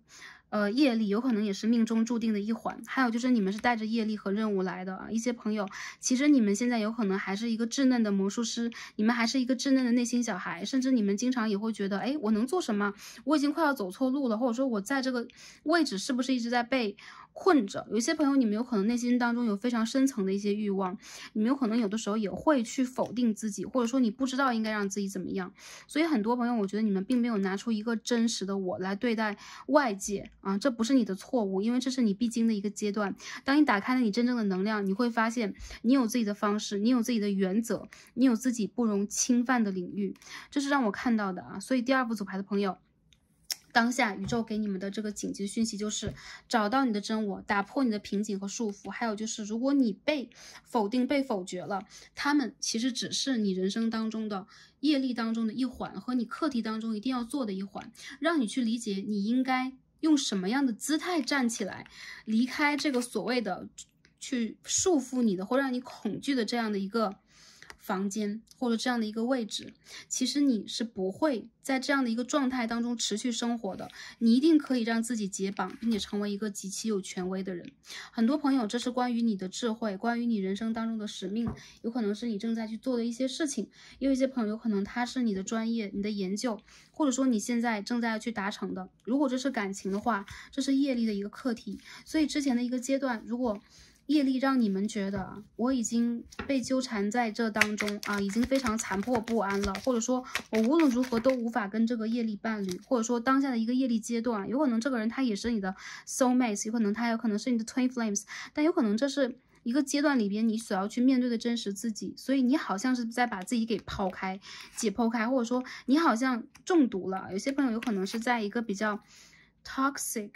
这样的一个关系当中，或者说你们会想让自己离开这样的一层束缚，但怎么样都可以啊。第二副牌的朋友，你们无疑正在去改变自己的命运，而且你们现在所出现的一些命运当中的转机，你们遇见的任何一件事情都正在导向你们，让你们走到一个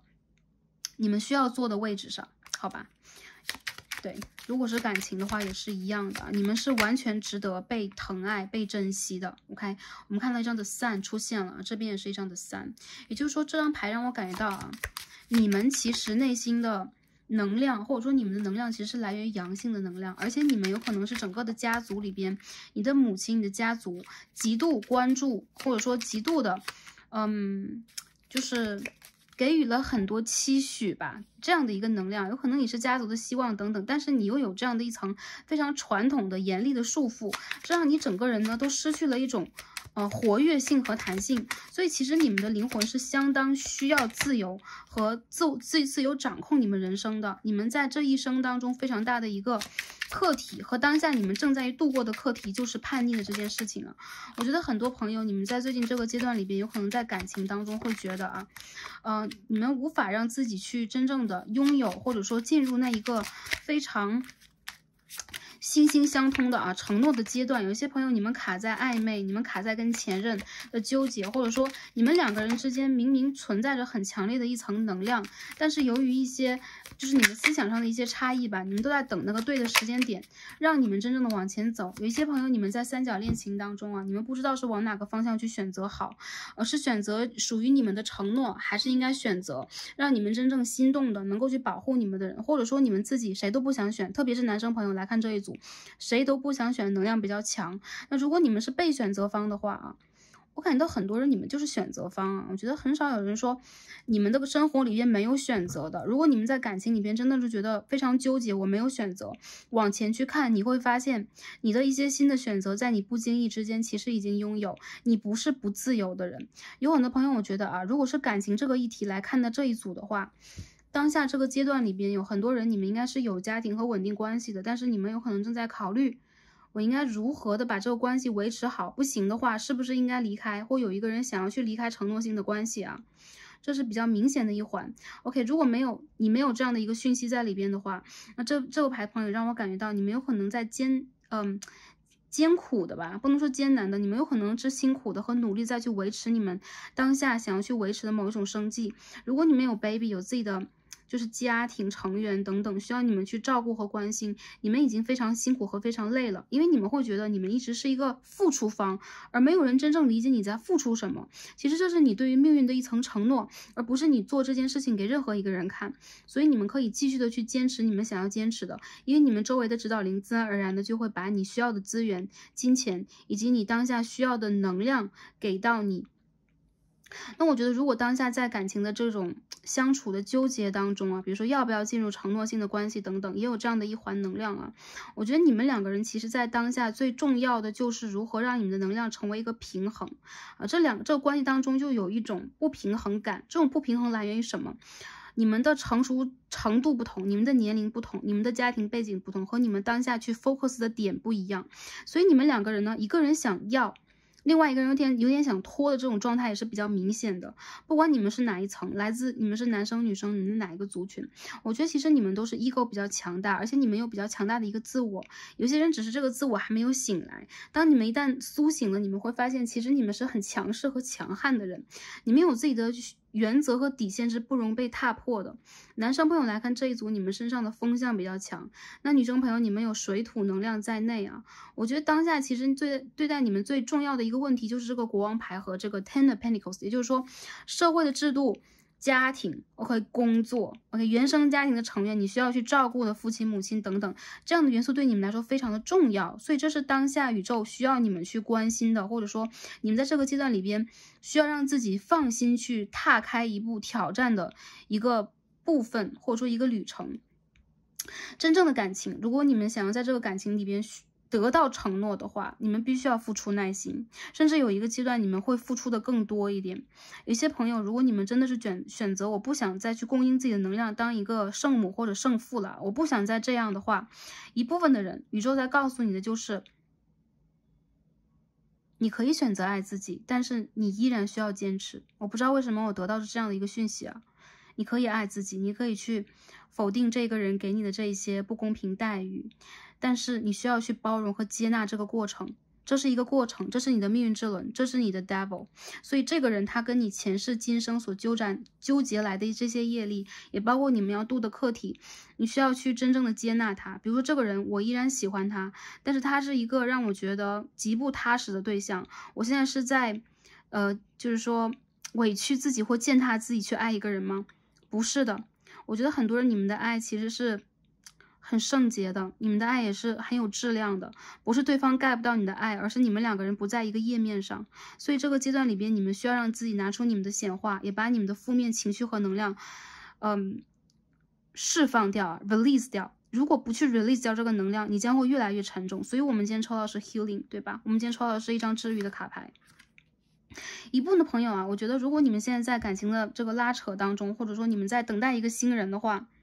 我觉得其实现在重中之重是你们应该如何修复自己。新人自然而然的会随着宇宙的波动而到来你的生活。如果一些朋友你们单身的话，这个阶段里边对于你们来讲，有可能修复自己和完成一些，比如说一部分的工作啊，或一些朋友你们在毕业，你们在实习工作当中，或我要去寻找一个新的工作旅程等等，这是你们当下最需要注意的。因为你们的生命能量是太阳，你们是永远都不会真正的熄灭的。还有就是你们内心小孩让你们永葆青春，我看到其实你们内心里边就是住着一个极其青春活力的小孩，不管你们有没有让其他人真正的看到你们的能量和光，这个阶段里边你们需要治愈自己，把这些漏洞补足之后，你自然而然的会发光，你会得到你想要的一切。 OK， 这是情感元素当中的，我感觉到这副牌的朋友，你们很让人心疼，但同时我觉得你们又非常的强大，你们又不需要任何人心疼你们。这边太阳狮子时宫啊，未来这个阶段里面你们在事业上会有转运，然后很多人你们是这种领导层级的人啊，你们天生就是一个有领导权的人。还有一些朋友你们有可能再去突破你们人生当中的一个专业呀，或者说你们要去成为一个权威的人的过程里边，你们需要花很多的时间去放在自我建设打地基这个过程里边，你要相信自己。有可能你们在别人眼中过于的执着，还有就是过于的异想天开，还有一些朋友其实真正了解你的人真的没有那么多，所以我感觉到你要去 focus 和专心在自己的事业领域。还有一些朋友你们会有的时候在内心里边有一种自卑感和一种自我检视的感觉，其实你们呢很不愿意去踏出你们的舒适圈。虽然你们是太阳，但你们不是愚人，你们也不是一个要到处去走走看看去经历的人，你们有一定的好奇心，但是是在一个安全范围内稳定范围内的。所以对于你们来讲，如何去让自己在这个阶段去突破你们的一些不可能才是最重要的。很多人他这个不可能就来源于你们的原生家庭和你们自己内心的一层底啊，你们会觉得我自己是要有一个底线，我要勒住自己，我要悬崖勒马勒住自己嘛，勒住自己这个词啊。很多朋友让我感觉到，其实你们在这个阶段在经受土星给你们的考验，好吗？我看到很多人，你们在这个阶段里边，如果我们聊的是事业的话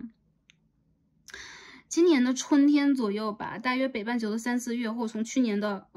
冬季年尾开始，你们其实经历过一些职业上的转换。有些人你们现在正在待在家中，或者说你们现在正在去寻找全新的能量。还有就是你会觉得当下这个资源已经不再滋养你了，或者说他没有肯定你啊。我觉得其实这部分的朋友，你们需要让自己增值。未来这个阶段，你们需要去学习。宇宙在告诉你们，当下如果你要成为你梦想当中这个人，你要走到那个高度的话，你需要让自己真正的去跟这样的能量进行对接，自然而然会有你的贵人出现啊，你的老师 OK 可以去带你的人啊，可以对你极其有耐心的人，让你去学习到这件知识的同时，这个知识的同时却爱你的人会出现啊。我觉得这个人应该是你的一个良师，也包括是你的一个益友，他有可能会在未来出现。而当下，其实如果你们也没有途径去认识这个人的话，你要相信你的指导灵就在你的周围，他就是你的良师益友了。我看到很多人，其实你们执着于某一个人生目标，你们就是执着于这一个 position， 比如说我就是要这个位置，我就是要这个宝座啊，我就是要这个宝座。但其实你们值得去让自己放开眼界，看到更多，拥有更多。对，不要去局限自己的视野。好吧，事业上我感觉到还有一部分朋友，如果你们想看的是金钱呢，还有是自己的一些创意的话，或者说我是不是应该自己去做一些事情，现在你的内心深处其实是不够坚定的，所以如果在等待这个过程里边，你们需要让自己去着重内心的建设，就是让自己变成一个强大的。如果你们是太阳的话，你们让自己 shine。OK， 你们会让自己真正的去找到你们的途径，有可能跟任何人都不一样的一个方向啊。金钱方面，我看到有部分的朋友，你们应该就是当下在保守的去工作呀，然后你们有可能也在一些机关当中认真的去任职，但是你觉得这不是你想要的。当你想要去达到一个更高的高度的同时，你们需要去理解的就是你需要跟周围的人进行配合，而当下你其实确实是曲高和寡的，就是你会有一种，为什么说曲高和寡？因为我总是会看到这张牌呀 ，She wolf, unless the wild within。我觉得这个牌的朋友，你们内心里边的野性正在让你们去做新的自己。我们说满月的时候，狼人真正的会变形 ，OK， 会变成一个真正的人，对吧？也就是说，你内心中真正的你会在那个重要的阶段里边，不再掩藏，或者说你不再封住自己。这个其实是你有可能都会给自己吓一跳的一个能量。所以很多朋友，我觉得其实你们的野心有可能现在宇宙没有去调动你的野心，希望去调动的是真实的你的能量，而这个能量需要你去治愈自己开始，需要你去打开自己开始。所以事业里边的朋友，再让自己寻找一部分自己吧，给自己一点时间。那新的一个机会有可能会出现在最早今年的10月，最晚明年的4月，中间有可能还会，比如说今年年尾也会有一波能量出现，会给不同的朋友。但我觉得你们最大的能量会出现在今年的10月，也就是说3个月之后。未来看这个视频的朋友，3个月之后、半年之后，你会出现一个全新的能量。这个能量有可能是你的机会，或者说你真正找到你自己。你确实是感觉到我应该做什么了，我应该做一些什么了，或者说我终于知道我应该做谁了，有这样的一层能量出现啊，这样的你势不可挡。所以我们看这边的牌，你的指导灵 OK， 你周围的祖先或者说你的高我，你的神灵在告诉你什么？我们看这个牌有多么的，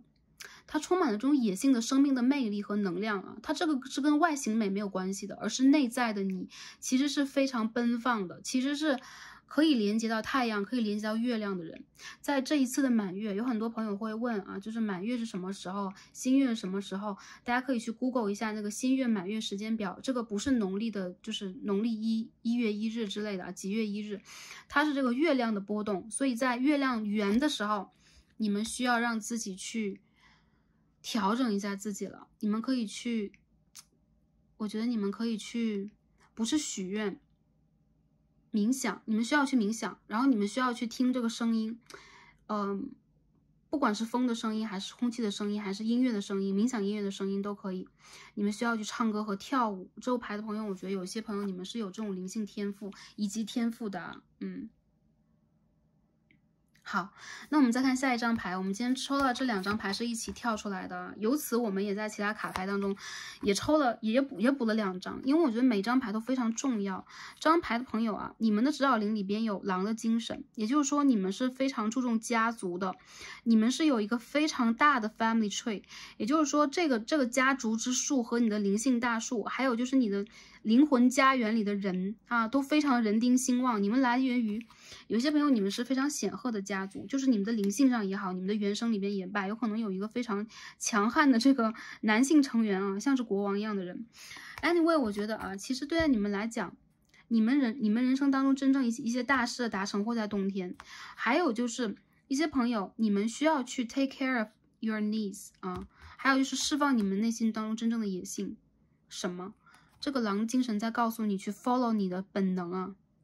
狼一般在我们的卡牌当中就是本能的一个体现啊。你的本能是什么？你不需要去接受教条，你不要去接受什么样的一个条条框框，你需要去问自己我要什么，我要往哪里去走，你自然而然就会回馈给你自己一个最真诚的答案，这是你的高我给你的答案了。所以我觉得这个牌的朋友，你们非常的需要让自己去释放自己了啊，在这个阶段里边，你们需要去治愈和释放，还有就是不要再憋闷自己。我们可以看到这边的 Devil 牌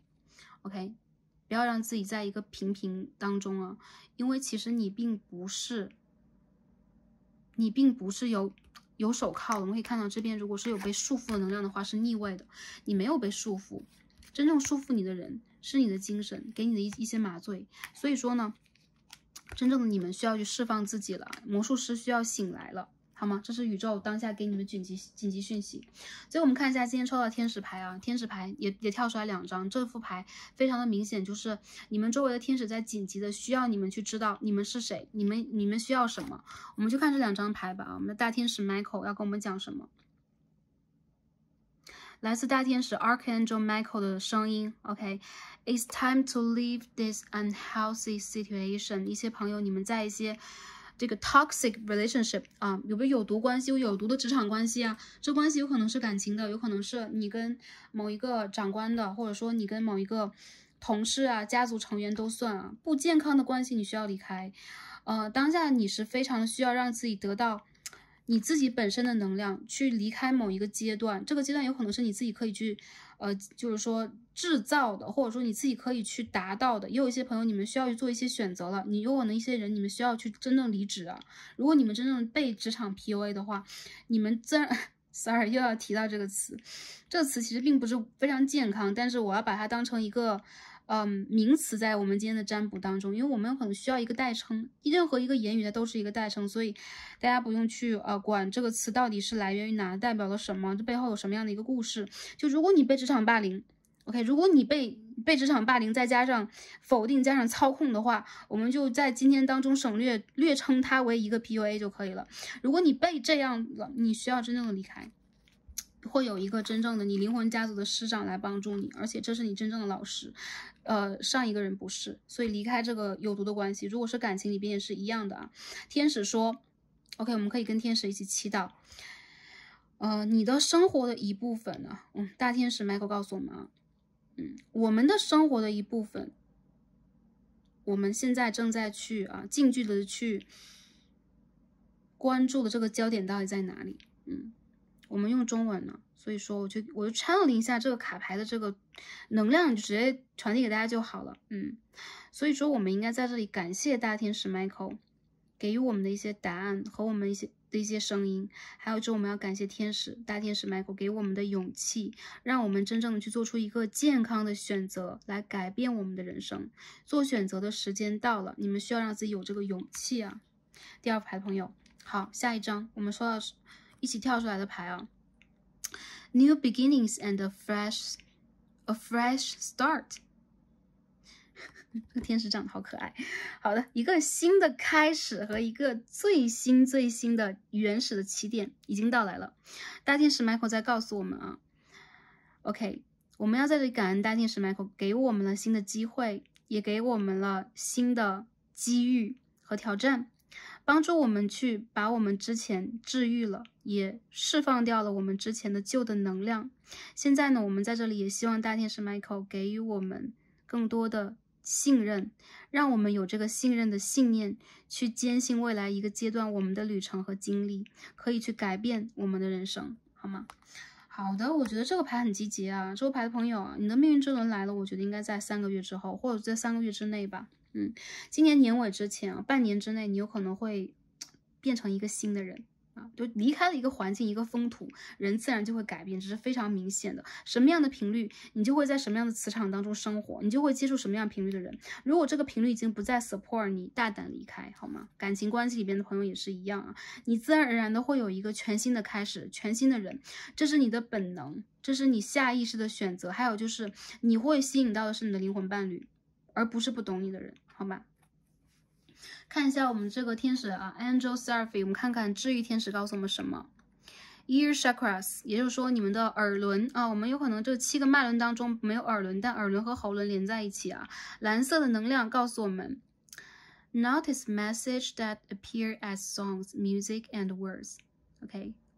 from both external and within your mind。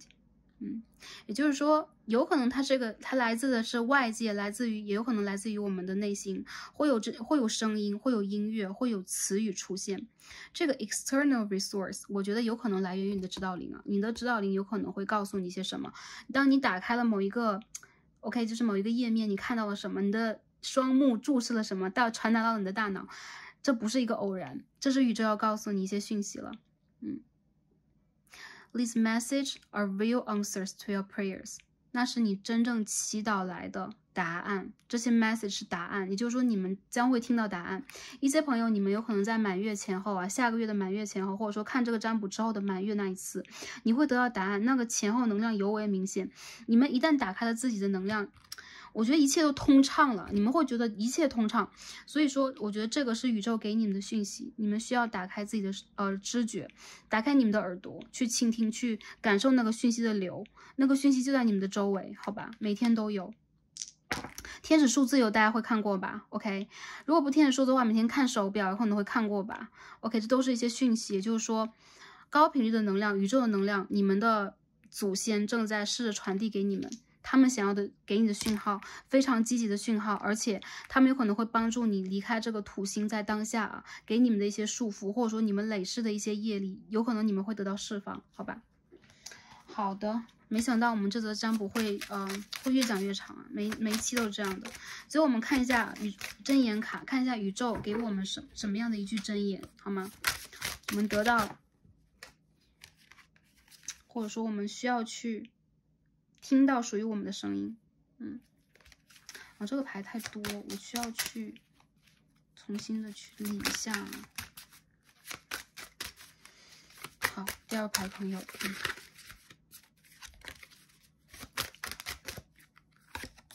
直接抽一张。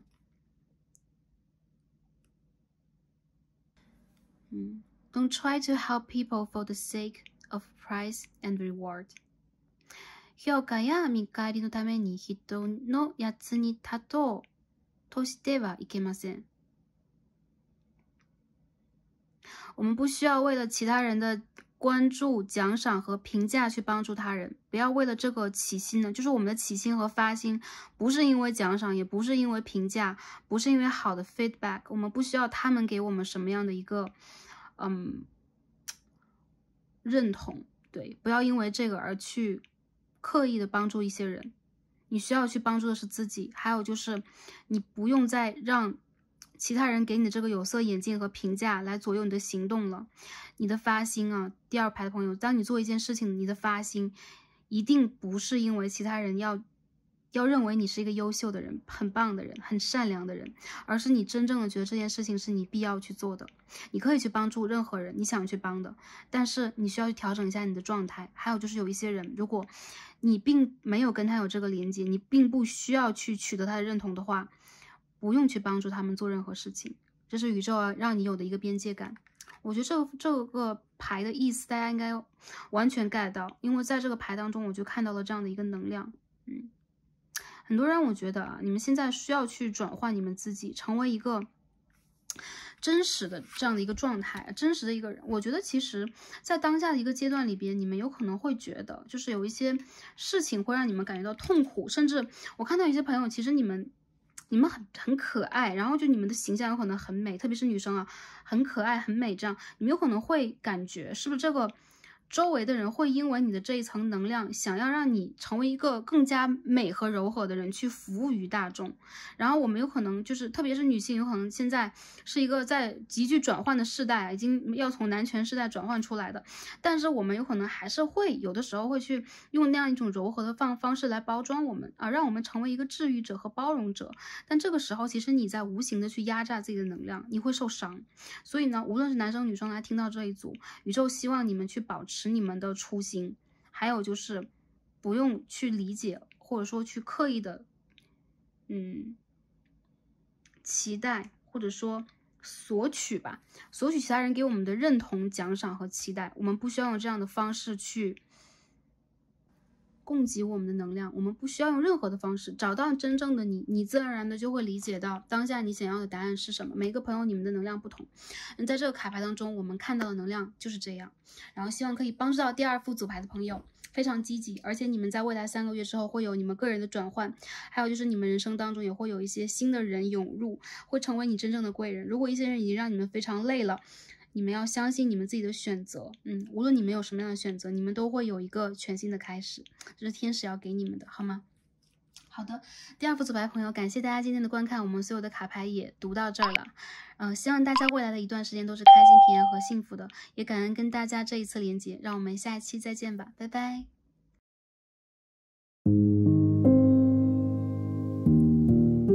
选到我们第3副组牌绿色云母石的朋友们，我们的神谕卡都已经抽好了。那在今天呢，我们会帮大家看一下宇宙紧急到给我们什么样的讯息。这个讯息有可能是关于我们当下的情绪，关于我们当下的灵性，关于我们的情感，或者说我们目前担心的、关心的、在意的各种各样的事情啊。只要在卡牌当中出现呢 ，Starseed 都会传递给大家。希望通过这一则占卜，给到大家当下最需要的能量补给。那希望可以帮助到大家。OK， 第3号牌的朋友啊，你们选择的这个天然石是这个蓝绿色，然后你们的卡牌也都是蓝绿色的。很多朋友你们是 Starseed 来的啊，你们是星际的种子，还有一些朋友你们是这个地球的重要的守护者。然后你们的情感和情绪其实是非常敏锐以及直觉非常通的，可以说在灵性方面的直觉非常很通透的一个感觉。OK， 大家今天选择到这张主牌是 Starry Night Acceptance。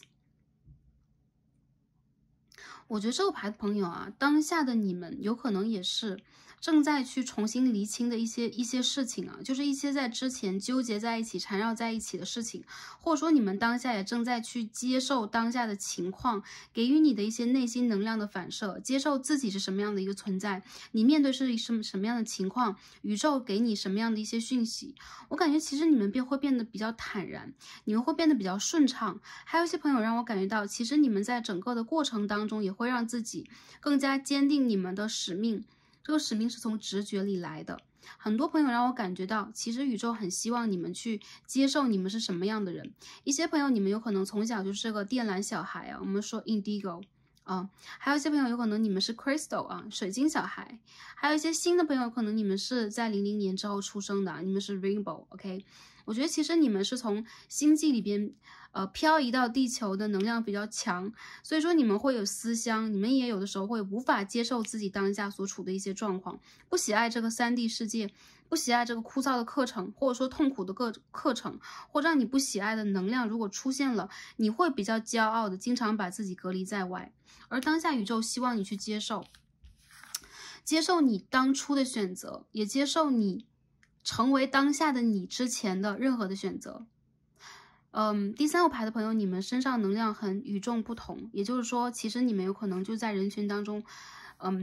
极其个别的一群人啊。这种个别我觉得是来源于你们的灵性和你们整个人的灵魂的根基。很多朋友你们的根基不在这个地球。还有一些朋友你们最近身上所产生这个 aura， 你们的光是这个蓝色的，深蓝色的、蓝色的、白色的，所以你们会对这颗水晶石、这颗天然石极度的有感觉。那宇宙正在当下告诉你啊，你需要首先去接受当下的一些条件和现状，因为这是你灵魂契约当中非常重要的一点。当初的你签订了这个契约，你接受了一切，所以在当下这个阶段里边，你也正在通过这种接受去学会让自己在这当中得到你需要的能量和释放你需要去释放的。我看到很多朋友其实你们知道自己从哪里来，而且你们有可能在最近一段时间走到了一个灵性直觉打开的比较大，所以你们会听到声音，你们会看到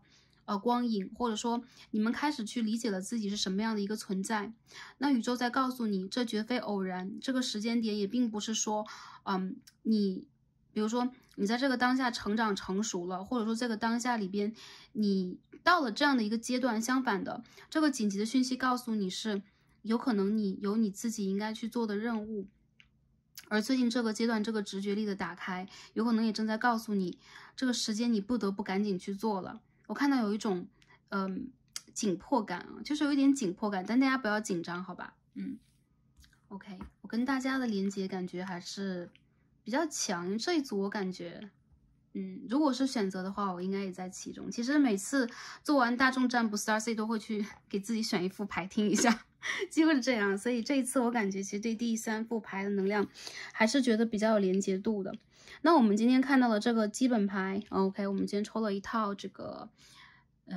Tarot Oracle 啊，塔罗的神谕卡。我们今天抽的是这个 Throat Chakra， 也就是说喉轮，对吧？蓝色的光喉轮。最近你们有可能开始打开喉轮啊，就像当下我们在通过喉轮这个轮进行连接一样啊。我们肯定要用语言，然后我们肯定要用耳朵，我们要去倾听和感受。但其实喉轮不只是我们在3D 世界当中的语言。言语和文字也是一层感知，这种感知有可能它会通过这个喉轮的方式来到你的周遭，比如说你会看到一些声音符号啊，你会看到天使数字，你会看到音乐啊。最近这副牌的朋友，你们经常看到是5号，这副牌是41，这副牌是5。你们今天看到5号这个数字，代表你们的灵性和人生正在经历一个转变阶段，但这个转变是安全的，你们要相信自己，还有就是迎接这个转变啊，要迎接它啊，而不是拒绝它。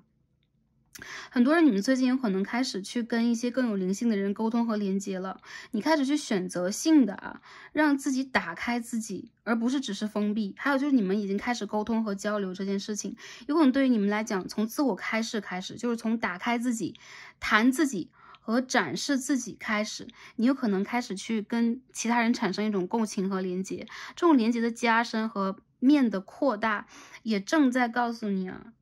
你会有这样的一个能量，是去疗愈和帮助周围的人，以及你会跟周围的人共感。很多人其实你们是这种高敏感的共感人，所以说我会感觉到你们会有 indigo 和 crystal 在里边，你们会很强烈的感受到某一种情绪和能量，也很强烈的，有的时候你会避开这样的能量，所以你有可能让别人觉得你的整个的情绪状态跟周围人不一样。那最近这个阶段里边，你们不再封闭自己。我看到一些朋友，你们有可能会歌唱啊，你们有可能会开始讲电话，你们有可能开始去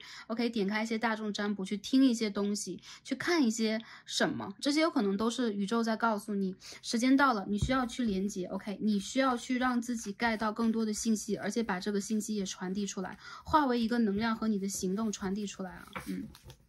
好，这2张牌我们分析到这里啊，然后我们抽，第1张牌是 The Chariot 战车牌啊，这卡牌直接飞出来了。好，大家稍等一下，我们继续抽牌啊，看一下宇宙要给我们的这个讯息是什么样的。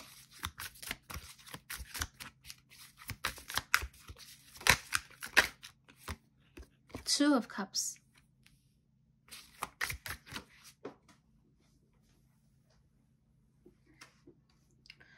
Three of Wands， 新的旅程要到来了，你们的灵魂伴侣，你们的 Twin Flame 要回归了。一个新的旅程有可能是之前你期待已久的，还有就是它有可能也是一次合作和一次全新的你的经验和经历。我们可以看到这个战车牌上面有是星星的窗帘是吗？还是星星的这个幕布啊，感觉就跟大家能量很契合啊。我感觉很多朋友你们在这副牌里边需要得到是情感的能量，也就是说你们有可能在等待和想看的是爱情的关系。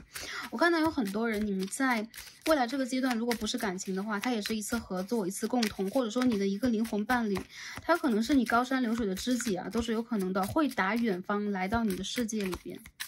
我们继续再抽一下宇宙要给我们什么样的传讯。Eight of Pentacles， 我们再去看一下。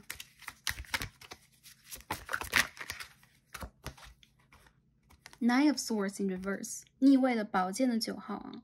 这牌里面的宝剑9号是圆形弯刀，它很像是一个命运之轮。对，好，我们再最后看一下，大家不要害怕啊，有没有晕血的朋友不要怕啊。好。Ten of Pentacles，Judgment 一起出现啊！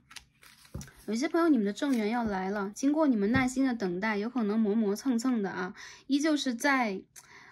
未来这个时间段之内啊，款款的走入你的生活当中。我感觉有些朋友，你们的正缘就是人生家庭当中的一个事项的确立和确定，还有就是如果你想让自己变得更加的稳定，去寻找到你人生当中的一个更高级的蓝图的话，机会已经到来。这是宇宙在告诉你的未来迎接的转变，你要去迎接的这个消息和答案，它是很积极的，而且是很稳的。我看到有很多朋友，你们有可能在之前的一个阶段卡了很久了，但你们是极具耐心的人，你们一直在深耕啊，就是你们在一个领域里面深耕，或者说如果它是爱情的话，你们绝对没有放弃你们对于爱情的这一层期待和渴望。有可能你们在前一阵子里边啊，一直感觉自己是经历了很多，或者说你也经历过一个蜕变的阶段，而未来的一个阶段无疑对于你来讲是相当积极的。我看到很多人，你们的生命当中会出现这种类似于水象星座人，男生女生都算啊，他有可能是你的灵魂伴侣，是你的 twin flame， 他有可能是跟你来自于同样灵魂家园同样星星的人。这个人他会让你感觉到你的人生会达到另外的一层完整。我看到有很多朋友，其实在这个阶段里边，你们在等待的有可能是灵性的一次突破，或者说是你们人生落定的一次突破。这个落定指的就是，比如说我真的是把我的事业做到了一个极其稳定的阶段，还是说我在我的人生里边把我的正缘这件事情搞定了，我真正到了哪个下一个阶段等等。你们在当下要完成的是这样的一个课题，而这个课题的完成中间最重要的一把钥匙就是沟通和交流，去拿出你们的喉轮，拿出你们的，就是说其实喉轮这个牌它并不是只是在震动我们的，就只是在说话，震动我们的喉咙说话就罢了，还有倾听，还有就是交流。有的时候我们心领神会的话，一个眼神的这个传递，它也是经过喉轮的传递。所以我觉得其实呢，在这个阶段里边，我觉得第三副牌的朋友啊，你们的耐心等待，宇宙给了你们回馈，之前一直卡住的过程，有可能已经渐渐的啊，让这个根扎得更加的稳，而你正在去深耕的精打细做的一些事情，正在给你一些好的回馈。还有就是最近这个阶段里边，你需要的就是跟那个人或者说那个事件进行一个高度的连接和沟通，耐心的温和的去确立这件事情的发生，而一些好的消息正在途中啊，正在运送给你的途中。有的朋友快，有的朋友慢，但是我觉得持这副牌的朋友越是慢，它来的越是稳定。之前如果你一直蛮苦恼一件事情，比如说你和一个人断联了，你不知道应该如何去重新的把这个线系在一起，你不知道如何去引动一些事情的发生，我觉得宇宙自然而然的就会给你一些机会，让你看到啊，其实有一些事情就是说在这个梦魇过去之后啊，在那个黑夜过去之后，自然而然的你们会去到了一个新的章节。我觉得很多人不管是断联的还是前任，还是说之前纠结的一些感情课题，你们真正的觉醒了之后，之前那些课题你们会迎刃而解，你们会就是 skip 掉就会跳过之前那个卡住的状态，而之后你们收获的其实是你们灵魂的就是下一部分的完整。我觉得这副牌的朋友，你们的能量让我很喜欢。再者就是你的能量也在告诉我，在未来这个阶段里边，你们非常需要去看得更远，有一些事情有它背后的深层的含义。有可能当下你看见的一些让你纠结的事情和过程，或者说卡住的过程，它只是这个过程当中非常小的一步啊。就是说不管这个事情在表面上来讲它是什么样的，事业也好，感情也罢，你们不要用任何一个条条框框拘束住自己，宇宙自有它的安排，因为这个安排来自于你的指导灵家族。这个指导灵家族里边有你灵魂的 resource 啊，有你灵魂的父亲母亲啊，或者说有的人只有父亲，有的人只有母亲都算啊，它是你灵魂的一个源头。再者就是有你周围的大天使，还有指导灵。我觉得其实你们现在跟高我保持了一个很好的连接，所以有可能你得到的一些声音是高我给你的一些声音，你download到就是你去下载掉的，或者说你去连接到了他的一些讯息，不是他的，其实是你的。所以我觉得这副牌的朋友啊，你们在未来这个阶段无疑会迎来人生当中比较大的一个改变，你的格局正在提高，然后你的舞台正在变大，还有就是你在对自己越来越接受的同时，你也不会再去二元对立了。我觉得在这个阶段里边，你们会变成一个更加融合的人啊。你们这个就是你们如果是个光球的话，你们会变得更加的大，更加的亮，更加的圆，好吧？好，我们刚刚点了一颗蜡烛，那我们下面呢就一起来看一下啊各个方面。如果是在感情方面的话，我们得到的讯息是什么样的这个紧急的讯息。我觉得宇宙会给予你的耐心和专注嘉奖，就是不管你在生活事业里边，还是对人处事，还是对待周遭的人，还是感情里边，你在你在非常真诚对待一个对象，敞开你的心扉啊，宇宙在给你这个嘉奖。很多朋友你们在情感当中其实经历了蛮痛苦的一个阶段的，我看到那个灵魂的暗夜有可能还让你们心有余悸。一部分的朋友啊，感情一直卡在原地，哪怕你有非常多的感情像瀑布一样想要去流泻下来，但一直呢没有这样的一个机会。一部分的朋友你们是因为异地的关系，或者说因为家族或者说社会背景的一些原因，各种客观原因让你们就卡住了。但是我觉得你们在内心当中依然有着深刻的坚持，就是你们知道你们要的是谁，你们知道你们是谁，你们也知道你们想要去等待什么和不想要等待什么。所以其实我觉得这副牌的朋友，你们非常的清晰的知道你们想要什么和不想要什么。在未来的一个阶段里边，你们的感情将会迎来一个新的章节，全部都是大牌啊。下边我看到这副牌的朋友，你们让我感觉到你们人生的重大事件会来临的同时，其实这个事件对你们来讲，首先它就是注定，再者就是这个过程对于你们来说才是最珍贵最重要的。所以你们不需要让自己去苦恼和担忧未来的一个阶段会是什么样的，宇宙自有它的安排。我看到很多人你们在一个长线的感情作战里面，它有可能就是你的那个 twin flames， 它有可能是你的这个 soulmates， 它有可能跟你之间有着千丝万缕的连结，但不管如何你们的契约已定。所以在当下这个阶段里边，你们有可能给予的只有是信任和接受，给予宇宙信任，给予自己信任的同时，也在接纳整个的过程。很多朋友我觉得啊，在未来的就是4、5个月左右吧，最长是半年啊。我感觉从7到11月啊，如果当下来看，你们这个能量就会有一次转折。如果你们一直期待一个人他觉醒了来找你，或你期待一个人他会变成一个更加有责任感的人，能够给你稳定的承诺或一个依靠的话，我觉得这个人他会来。我看到有一些人，如果你们之前已经离开了一段感情，你在一个长线的自己在等待啊，独自等待的过程的话，新人将会从远方来，他是你的正缘啊。一些朋友这个正缘已经快要到了，从前面的几副卡牌里边其实也有正缘的讯息，也就是说宇宙在告诉你啊，现在在这个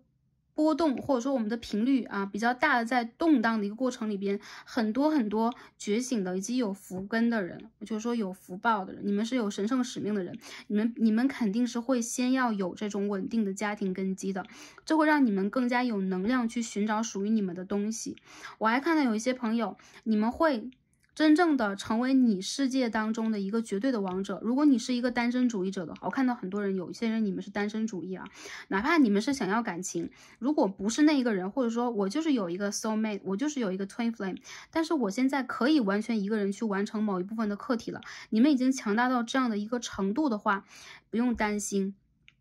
这一切因为你交给了宇宙，因为你在独自强大和成熟，你的魄力和你的魅力会让你的灵性闪光，然后你就会吸引到这个你想要吸引的事件发生。所以你们的事情其实来自于你们的显化法则，也来源于你们在选择你们想要什么。我还是觉得第3副牌的朋友，你们非常清晰你们想要什么，你们从来都没有为了这件事情而真正的担忧过。所以我觉得在整个的感情过程里边，新的章节无疑是会到来的。这个断联的一个能量如果有的话，我觉得就是在最近这个阶段里边啊，我看一下啊，如果不是7月的当下的话啊，你在等着这个人，他也会在未来这，我要讲吧，未来的4个月、5个月之间他会回归啊。这个人他是你的前世。有一些前世的灵魂伴侣或前世的另外一半 ，OK， 这个人跟你之间是因为一些业力，还有就是他个人成长的一个问题，他的这个 ego 的问题。还有一部分的朋友，我觉得啊，如果是有3角恋情的话啊，在这个阶段里边，让我感觉到的就是这是一个深刻的、长期的课题，就是你这辈子要挑战的。所以你们不要先蒙上一层负罪感，还是说我蒙上一层纠结的能量，就是我是受伤者。其实我觉得你们并不是让自己成为一个受伤者，你们是在接受自己的存在的同时，去选择你们想要的。如果你们想要在这一世无怨无悔的去爱，或者去还一些什么，去履行一些债务关系的话，这都是没有关系的。你要相信你的选择，这并不是一种自我麻痹啊。还有一些朋友，如果你们真正的觉得你是值得自由的，你是值得从现在这个环境和情况之下解脱出来，迎接新的能量的话，新的能量自然而然会来临。我感觉就是未来的3个月，有一些朋友你们在工作当中、旅行当中，偶然的就会遇见一些新的能量、新的人呢。所以说，如果你是单身的话，你现在无法去坚持和解决某一些感情问题，或者说你现在期待一个新的人的到来的话，我还是觉得这个人他应该是你的正缘，而且他跟你是前世关系的一个正缘。所以说一些人，我觉得你们的职场桃花是有的，而且你们会让自己比较坚定的去选择你想要选择的东西。好，如果这个感情它在外界看来是不太被允许，比如说一些职场恋情是不可以的 ，OK， 比如越级的这种恋情是不可以的等等，你不会。我觉得很多朋友其实你们内心是绝对忠诚于自己的，因为你们的连接是跟宇宙的连接，而不是只是跟当下这个3D 世界里边的各种规范、各种人事物的一种连接和牵扯。OK。有了稳定家庭和稳定情感的朋友啊，这个阶段对于你们来讲是情感的一层升华，很多人升华啊，升华 upgrade， 也就是说，对方和你有可能会往着更高的一个方向去经营你们的小家庭，或者说经营你们的事业，这会让你们真正的理解到啊，其实这个人跟你的相遇，绝非是普普通通的，我只是在过一个日子而已啊！你们的使命是从爱里边延伸出来的人生使命，有可能一部分的朋友是治愈，有可能一部分朋友是发明，是创造，是把这个世界里的能量带动到更高。但是这一定是在帮助你以及你和对方。我看到有一些朋友，其实你们家族当中这个重要的男性角色，包括父亲，包括是兄长，或者说某一个年纪比较年长男性角色比较需要这个健康上面的支援，你们需要去，因为他有可能自己已经忍了盯了很长一段时间了，所以如果你在远方，然后你的父亲等等身体状况一般的话，特别在今年的11月12月左右，或者说未来的4、5个月，如果是看这个牌的朋友，你需要去关注一下他。还有就是如果你在远行的话，你可以回家，或者说你可以去视讯的话，多去关心一下，这个对待他来讲有可能是比较重要的。还有一些朋友我感觉到有可能你们在未来这个阶段里边情感上会出现年长的，或者说他是老灵魂这样的一个感情对象啊，这个人他是你的前世伴侣啊，他有可能是要来跟你重聚，但是你和他有可能并不是完全对等的一个频率，所以你们的关系有可能需要花点时间去深化。OK， 去升华和发展。OK， 这大约就是我看到的情感上的东西啊。如果是暧昧关系的话，如果是就是恋情想要去发展的话，可以发展。但是我觉得啊，如果这个人他不对的话，在未来这4、5个月期间，自然而然的会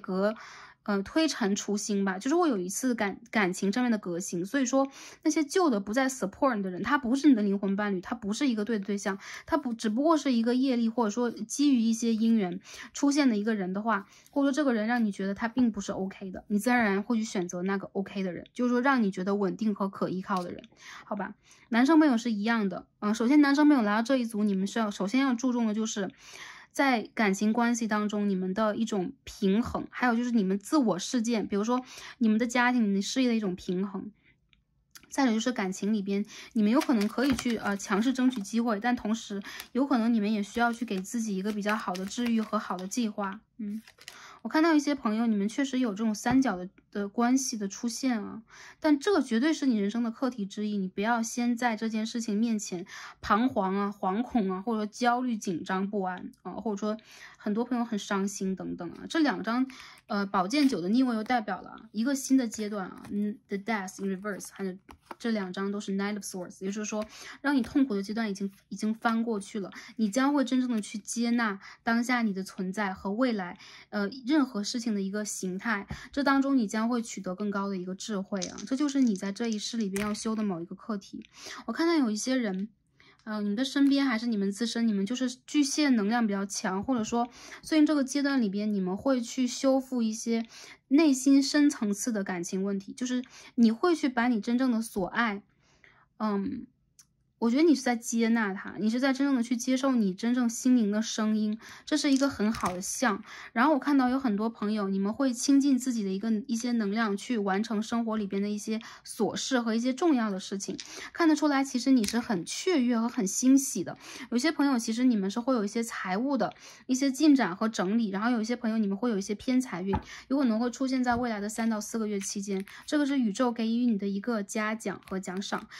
和回馈，是在回馈你们的信任，以及回馈你们在这个阶段的耐心啊。好，说到这个财务，因为我们刚刚看的是财务状态比较多，我们看一下财务状态和我们的这个事业等等啊，这宇宙给我们这个讯息和传讯是什么样的啊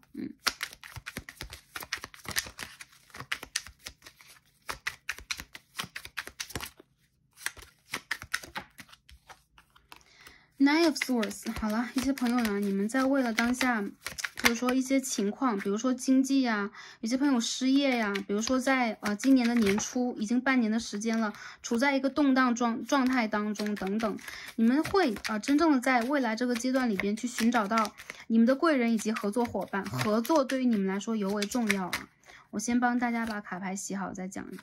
一下这个能量是什么样的，好吧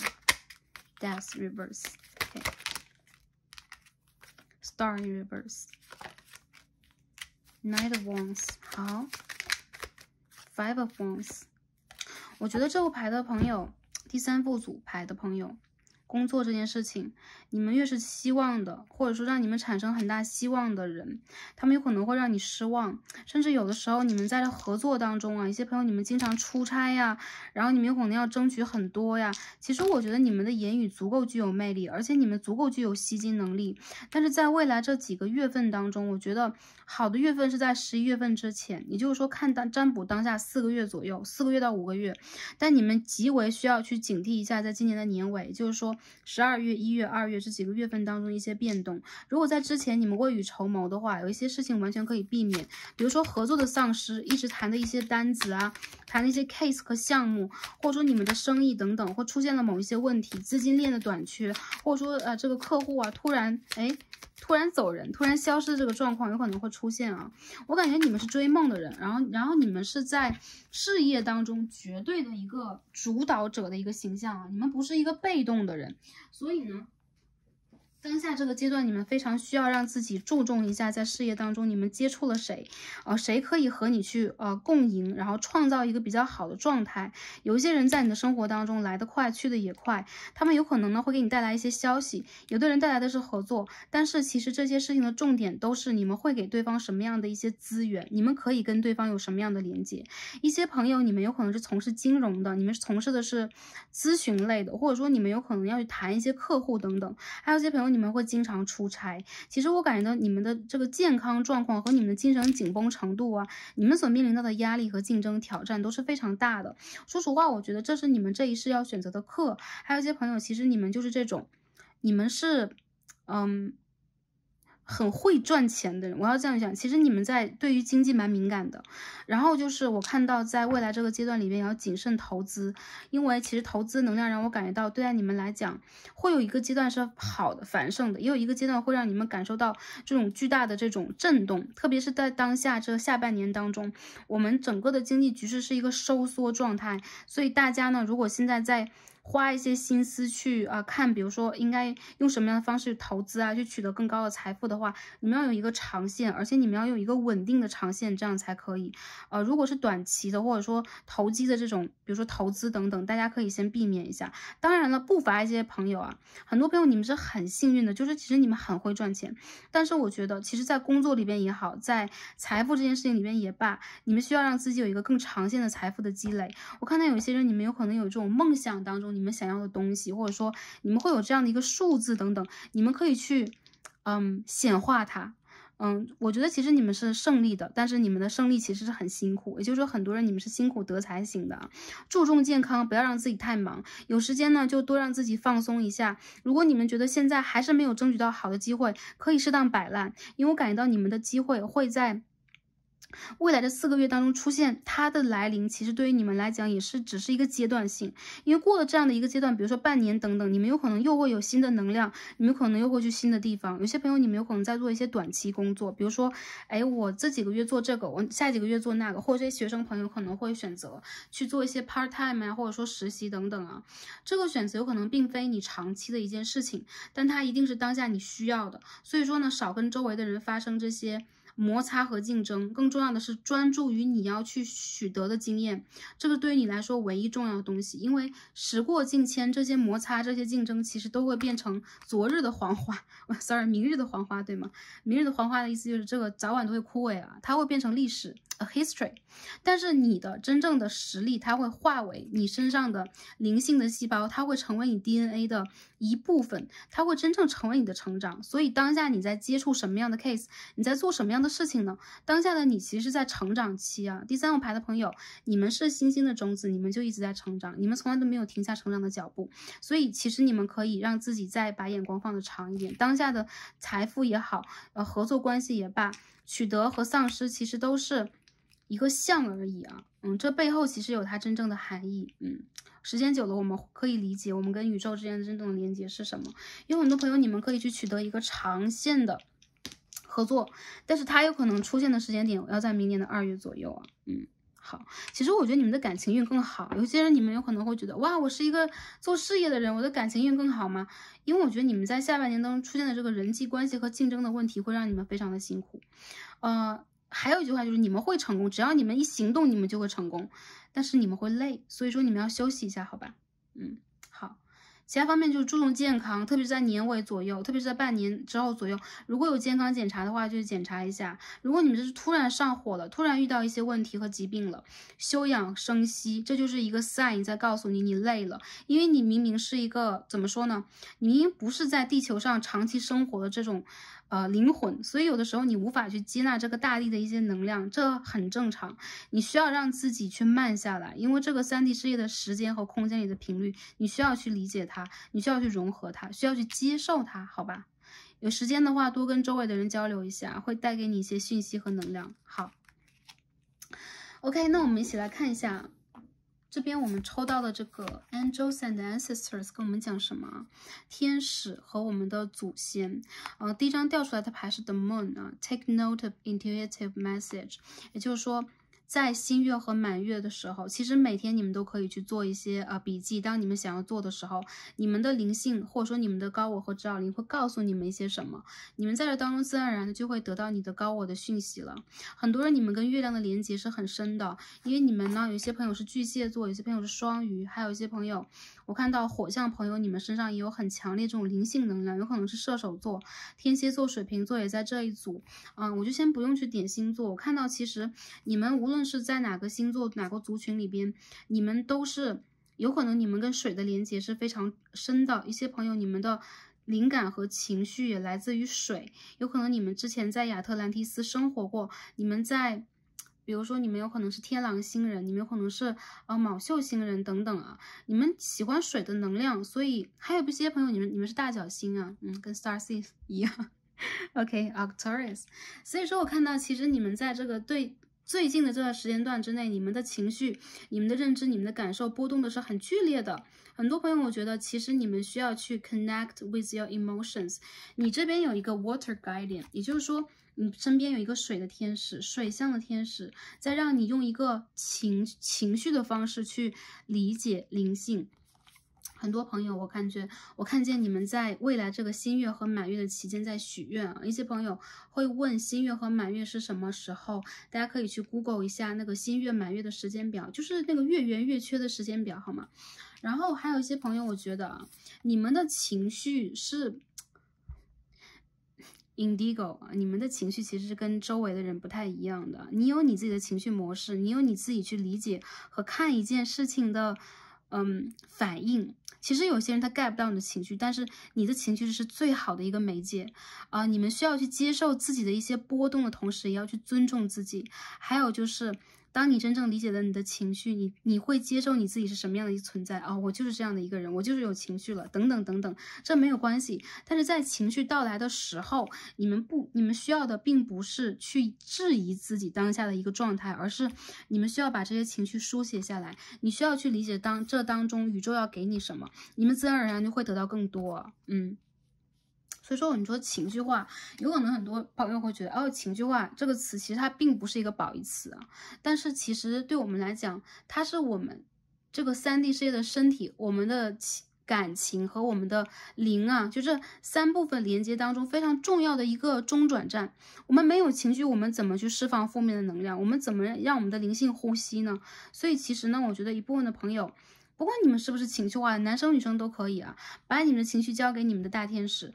他会保护你们，也会在情绪当中给你们直觉。因为有的时候你莫名其妙到来的一种情绪，有可能代表的是一个象，有可能代表的是你需要去得到一些什么讯息了，你自然而然的就会让自己去取得这个讯息，好吗？你就是这个源头，好吧？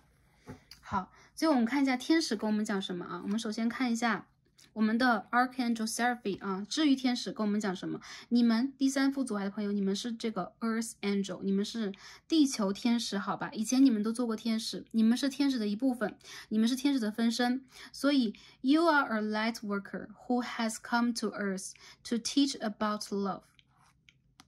你们是来到地球去教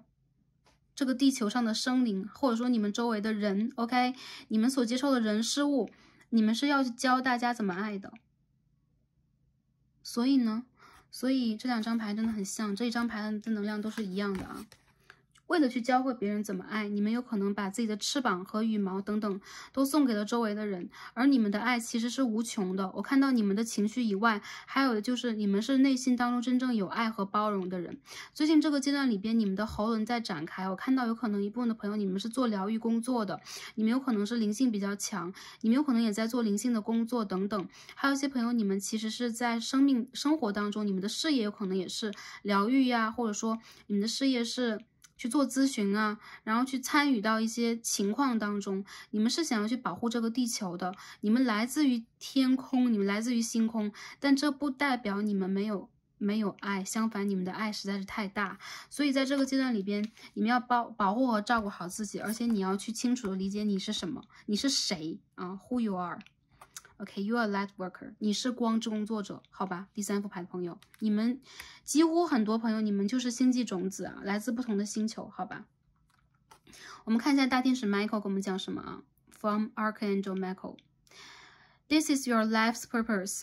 很明显啊，第3副牌的朋友，地球天使啊，这就是你的一个人生使命了，而且很神奇的就是这个大天使在抱这个地球。大家没有看见呢，手中的球是什么？地球，好吧？所以你们呢？你们的使命是保护这个地球，爱这个地球，教这个地球爱，打开你们的心轮去爱。我们可以跟大天使 Michael 一起来进行一个祈祷，我们用中文就可以了。我们呼唤我们的大天使 Michael，他是一个战斗天使啊 ，OK， 而且是非常坚定的、忠诚的、有勇气的。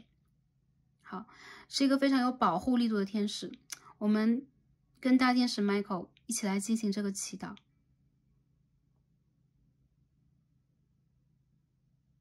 我们知道我们生命当中，我们人生当中的细节，告诉了我们我们的生命使命是什么。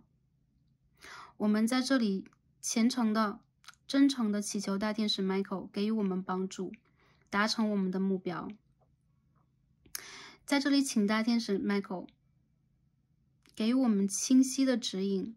告诉我们应该如何去做。这样我们可以让我们的每一步都是最好的一步，去完全的显化出我们的梦想，显化出我们在事业当中的人生当中真正的一个蓝图。感恩大天使 Michael。 第3个牌的朋友啊，地球的天使，光之工作者，星际的种子 OK， 智慧的灵魂，你们就是爱和光啊！我看到你们身上的能量很强。一些朋友，如果你们会用声音的方式去帮助周围的人，还有就你们会歌唱啊，然后你们会言语等等啊，这对于周围人来说是一种鼓舞。你们是很疗愈、很鼓舞人的，但同时你们也要保护好自己的能量，好吧？OK， 这就是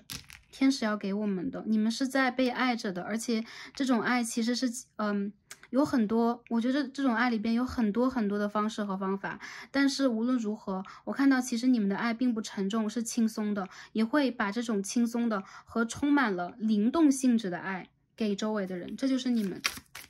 这就是你们啊，你们其实是很多动，你们是很多变的。要这样讲，其实你们的变化很多，你们的情绪、你们的外形，然后还有就是你们的神情举止、你们的想法变化很多，但这都代表了宇宙在给你们讯息。其实这不是你们自己，你们自己其实也是一个媒介，你们也是一个管道，好吧？如果周围的人他让你们感觉到非常的压抑和紧张的话，就代表了他们和你的频率是不相同的。你们需要真正的守护好自己的频率，而且不要让自己的频率往低了去放啊。OK， 所以我们看一下真言卡，看一下宇宙给我们什么样的一句话啊。爱你们第3副组牌的朋友。好了，这张卡出现了。許すことであなた自分もマイナスの感情から解放されます。OK， 这句话啊 ，Forgive others, liberates you from negative emotion。只有去原谅，才能让我们从负面情绪当中解放。OK， 我觉得其实大家第3副牌的朋友啊，你们确实有让自己很难以原谅的部分，但是我觉得你们并不执着和纠结。你们的情感其实是你们自身的一个产物啊 ，You are the source of your own emotions。あなたの感情はあなた自分が生み出すものです。也就是说，你可以控制你的情感，你的情感是来源于你的。很多的时候，我觉得这副牌的朋友，你们其实在情感这件事情里边，你们自身其实是这个吸引者，也就是说，你们完全可以吸引任何一个情感发生在你的生活当中。但是你们需要让自己把负面的情绪解决一下，这个负面的情绪也是你自身的产物，也是你自身生出来的一部分。当你意识到它就已经存在了。我们怎么样把这个存在解决掉，把它转化出来，这才是最近这一段时间你们需要去真正理解的和学习的东西。控制你们情感，如果往好的方向上来讲，会让你们真正的成为一个成熟，或者说在灵性上可以跟自己以及跟周围的能量达成平和的人。如果说控制情感这件事情，或者说我们不能说 control， 对吧？我们说需要的是去organize， 我觉得应该是管理，或者说这种管理它不是这种硬性的东西，它不是说啊我要给你一个条条框框，自己去管理你自己的，你用你自己的方式，你就是这个管理者，你就是这一个事件的制造者，对吧？所以任何的朋友，你们都要用这样的一个方式，你对待任何的一件事情都是像把一个球抱在你的双手上一样，你是爱着的，你也是被爱的，这个时候你就是游刃有余的，可以去做任何事情的。你们有你们的不同的朋友，你们有你们不同的人生使命，但是我们的使命是一样的，就是让我们自己有更多的爱和光，并且去照亮他人。希望第3副组牌的朋友在未来的一段时间也都是可以去达成你们内心当中的所愿，然后宇宙也在支持和帮助你们，绝对是100%无条件的帮助和支持。然后爱护好自己，特别是从情绪开始，相信你们可以在未来去得到属于你们的答案。那今天呢，我们所有的卡牌就看到这儿了，感恩第3副组牌朋友今天的观看，也感恩跟大家这一次连接，让我们下一次再见吧，拜拜。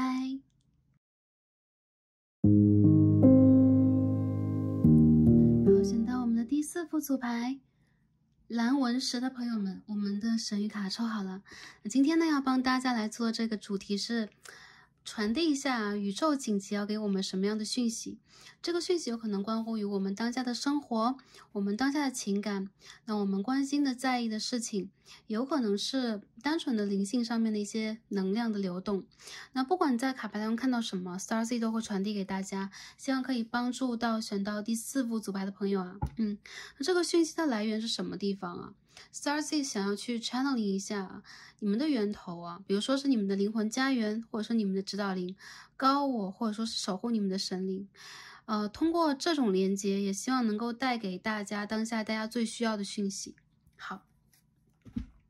介绍完毕，下面我们一起来看一下我们的这个神谕卡，大家选的这张主牌是什么 ？OK， 今天大家选到一张花之精灵啊 ，OK。精灵牌给我们的这个感觉是鲜花浪漫的绽放啊 ，New beginnings。很多朋友我觉得你们的一个新的阶段就要来了，你们有可能现在有了新的工作，或打算去做一件新的事情，还有一些人你们认识了一些新的人。这张牌是第10号，我看到有很多人，你们有可能在之前经历过一些阶段，你们也在徘徊啊，这个事情到底是不是属于你的，这个工作、这个事件、这个人、这个机会等等。但当下呢，宇宙在告诉你，一个新的开始已经到来了。你已经走到了一个10的数字上面，从1到9那个阶段有可能比较卡，有可能你也伤心过，有可能你累过，那些已经过去了，因为你现在有了一个全新的大门。这个大门是什么？我们今天抽了一套 Tarot Oracle 啊，看到这个能量 OK，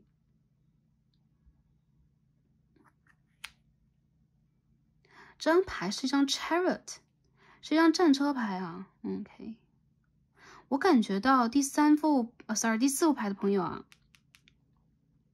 你们需要再耐心等一等。你们现在有可能走到了中间的某一个环节，有可能现在在 loading， 到了多少呢？大约是 70-80%。你们有可能到了一个70-80的阶段啊。到了10号这个地方，你们的这个新的开始马上就要打开，你期待的事情将会达成，而且这件事情有可能关乎于爱、感情 OK， 你人生当中情感事件的一个落定，你在等的人，一个一直在你生活当中很卡的人等等，你们的这个 reunion reconnection 将会出现，但是它有可能也会推动你们关系的下一个阶段，但是现在也需要让你们再耐心一点，这也是宇宙要给你们的讯息。 Move， 如果当下你们有什么样的行动想要去展现，或你们想要去做什么，如果你们想要去连接，你们想要去主动连接的话 ，move， OK， take the action， 你们可以这样。但是这个它并不是一个阳性的能量流动，它有可能是阴性的。这个阴性能量流动代表什么？代表你们需要去调整你们的状态，去显化和焕发这件事情。如果你们现在在当下也是止步不前的，你们在踟蹰犹豫的话 ，move， 你们要动起来。这种动首先是由你们自身开始的。一个能量的流动，其次才是连接，才是一个结合，成为一个新的整体。就是如果你们是2股能量的话，或者说你现在在做事情，在做工作也是一样的，你们现在需要让自己慢慢的产生一种变化，就很像是在打太极一样。这个变化其实并不是显性的，而是隐性的。我觉得有很多朋友在最近这个阶段里边，你们有可能就是在去策划和谋划一些什么样的事情。我们这2张牌看起来啊，新鲜而有活力，而且它们的色彩大家可以看到，色彩的值是很相似的，是吧 ？OK， 我觉得其实对于你们来讲啊，无疑你们心中怀疑的这件事情，担心的这件事情，答案和结果应该是 yes， 但这背后你们需要去做的一些准备的工作，有可能还需要达成。在这之前，你们有可能还在大门前徘徊，但是到了那个非常对的时间，你们自然而然的就会被精灵，被你们的指导灵带到你们应该去走的地方。有很多朋友，你们在感情上应该会遇见新的对象了，一个全新的开始已经马上就要到来了。还有就是在事业上，如果有一些卡顿的朋友，我觉得很多朋友在这组里边其实有点卡的，而你们在最近这个阶段里边，有可能也正在去调整自己，这都是一个非常好的现象啊。OK， 我们下面一起抽牌，Queen of Wands， 好的，我们抽牌来看一下啊，宇宙要告诉我们什么 ？Devil in reverse， 逆位的恶魔牌啊。好，掉出来了 ，Death reverse。今天的卡牌能量真的都是非常大、非常重的啊。OK，Ace of Swords， 好，我喜欢这个能量。Magician， 天呐！哎，这卡牌掉下去。The Hierophant， 好吗？好，这边有张 Three of Swords 卡在这个桌子边上啊，要掉不掉的，这是大家能量。我觉得你们现在有可能是在那种我应该走出心碎还是不走出心碎的这种状态里边，不然这个牌不会掉到边上卡在这个地方。不要再纠结了。最后一副牌的朋友啊，不要纠结了。你们应该从之前那个阶段过渡出来了，因为你们的灵性和你们真正的潜意识，你们的本我已经亮了，已经鲜活起来了，你们不再在灵魂的暗夜当中了。你们已经从暗夜里边醒了。我看到有很多朋友，你们是有宗教或或者说你们是有灵性的基底的人。有很多朋友你们灵修，还有些人你们有可能刚刚度过一个人生考验的巨大的阶段，你们有可能离开了你们非常重要的人事物，也包括有可能你重要的家人也离去等等啊，都是一部分的朋友的能量啊。但无疑你人生当中的一些注定也好，巧合也罢，他们组合在一起，形成了一个你完整的人生的拼图。我觉得你第三副，总是第三副啊，我要讲最后一副，因为今天我不知道为什么我要做4副。那最后一副牌的朋友，你们需要去真正的决定什么是你想要的，理性的也好，偏向于强势的也罢啊，你们需要让自己真正在这个过程当中不再停留在某一个暗夜里边，因为你的世界已经亮了，已经是那种黎明要早晨那种太阳光那种能量出现了。我看到有很多人，其实你们在用一种正向的健康的方式，也包括偏向于宗教和跟神灵连接的方式，超越生死的方式和通灵的方式去看待你的人生。而其实你们在经历过之前一个阶段，有可能你们周围跟你连接的比较好的啊，亲人、同事等等有离开，或者说你们也离开过了一个漫长的阶段，比如说是工作的阶段呢，求学的阶段呢，或者说依赖某一个人、某一个情感关系的阶段。有些朋友有可能离开了长期的一个情感关系，或者说是婚姻关系，都是有可能的。真正的你们啊，你们就是重生啊，已经重生中，所以说现在你们是新的，不要再回头看。所以这张 Three of Swords 是逆位的。其他掉来的卡牌让我觉得啊，如果你们想要达成新的一个阶段你们的目标和计划的话 ，move，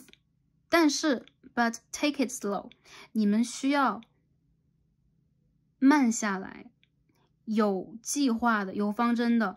有你们真正的 strategy， 有你们的战略的往前去走。这件事情一定会到来，但是有可能会比你想的更慢一点。我看到还有一些朋友，你们有可能内心当中正在去进行一个你们灵性的扩展，也就是说你们现在是正在去显化。还有一些朋友，你们现在正在去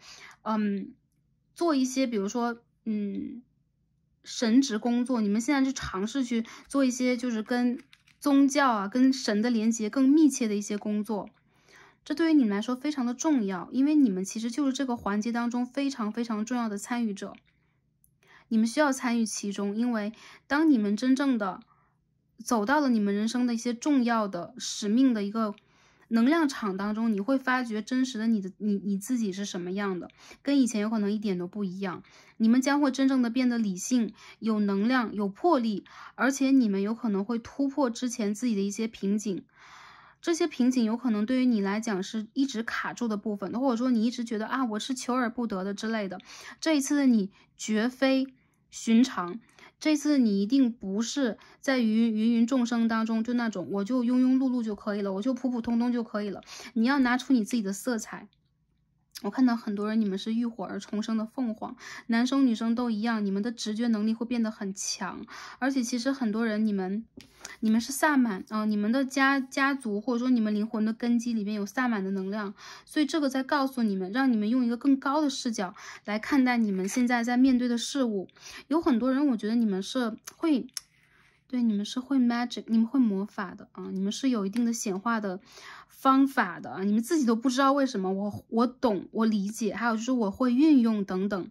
而且你们也在把这些能量用在非常正确的地方和领域，这些都是 OK 的。宇宙在告诉你，当下你需要把你自己的能量变得更加的稳定，你需要不再纠结和犹豫于你到底是不是拥有这个能量的人，你不要再纠结于一些让你胆怯的、消极的，或者让你纠缠不清的能量，包括感情在内啊。然后我看到有很多人，你们自然而然的就会从这个过程里边解脱出来，很多人也是从爱的课题里边解脱出来的啊，然后从而成为了一个灵性更强的人。比如说，我一开始很喜欢看占卜，后来我就变成了一个灵性更强的人。Sorry， 为什么要笑？因为我觉得其实爱情就像是我们灵性学习的一面墙或者一面黑板一样，我们肯定是要注视这面墙这面黑板，我们要看上面有什么样的字，但是我们可以去跳过这个环节吗？很多人我觉得这个环节很难跳过，因为没有这块黑板，我们看不到上面的字是什么。因此我觉得无论是什么样的一个背景，你们用什么样的一个方式再去做你们的灵性修养，我觉得未来的一个阶段对你们来讲是一个很大的突破。你们在跟你们的神灵，我要说神灵，因为这边是教皇牌，这边是女祭司牌，就是说 the Hierophant and the High Priestess， 你们其实是在跟神连接更强的一个人，你们是神身边的，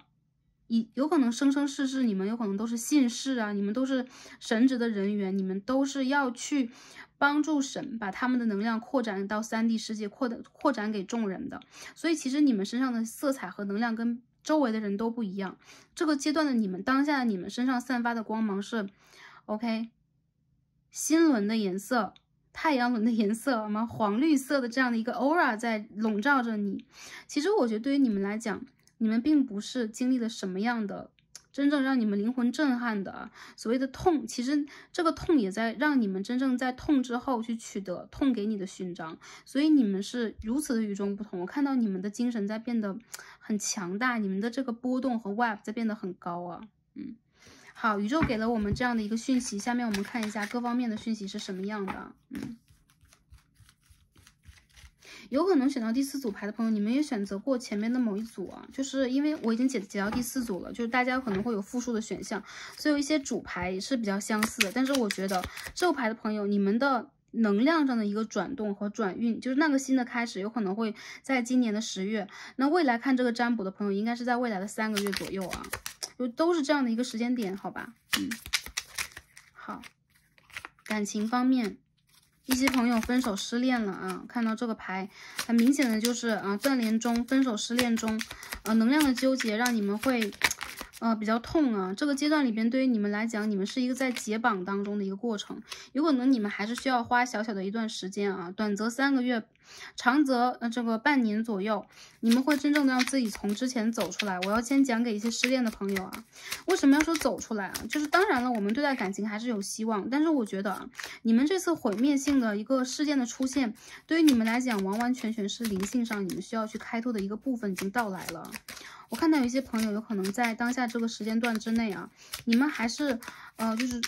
处在一个就是边界期。我们说你的灵性已经亮了，你的人生已经出现了那种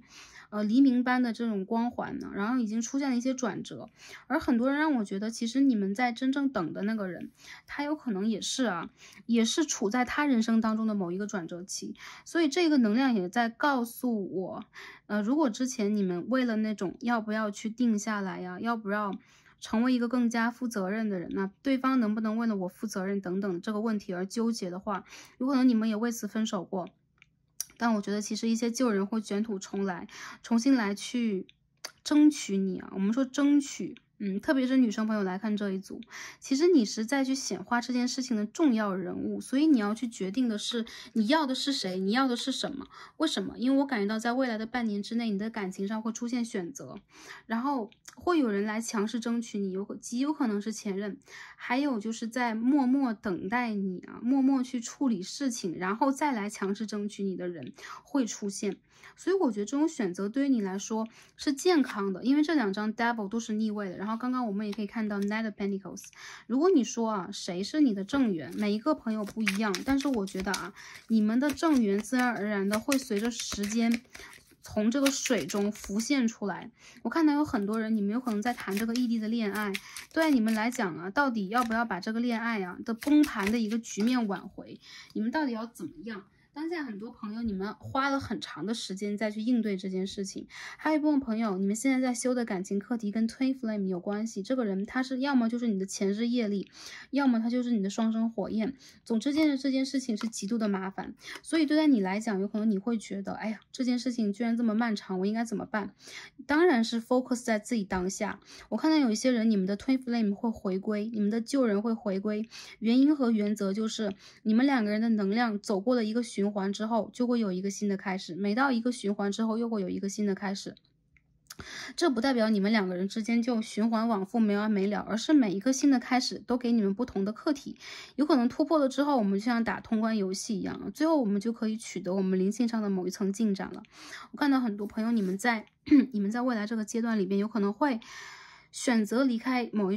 种让你们觉得不健康的感情模式啊，这是你们所要去决定的断舍离。因为我看到一部分的朋友，你们在交往的对象，要不然就是有家族和宗教的不同以及反对，要不然就是对方不够努力，会让你觉得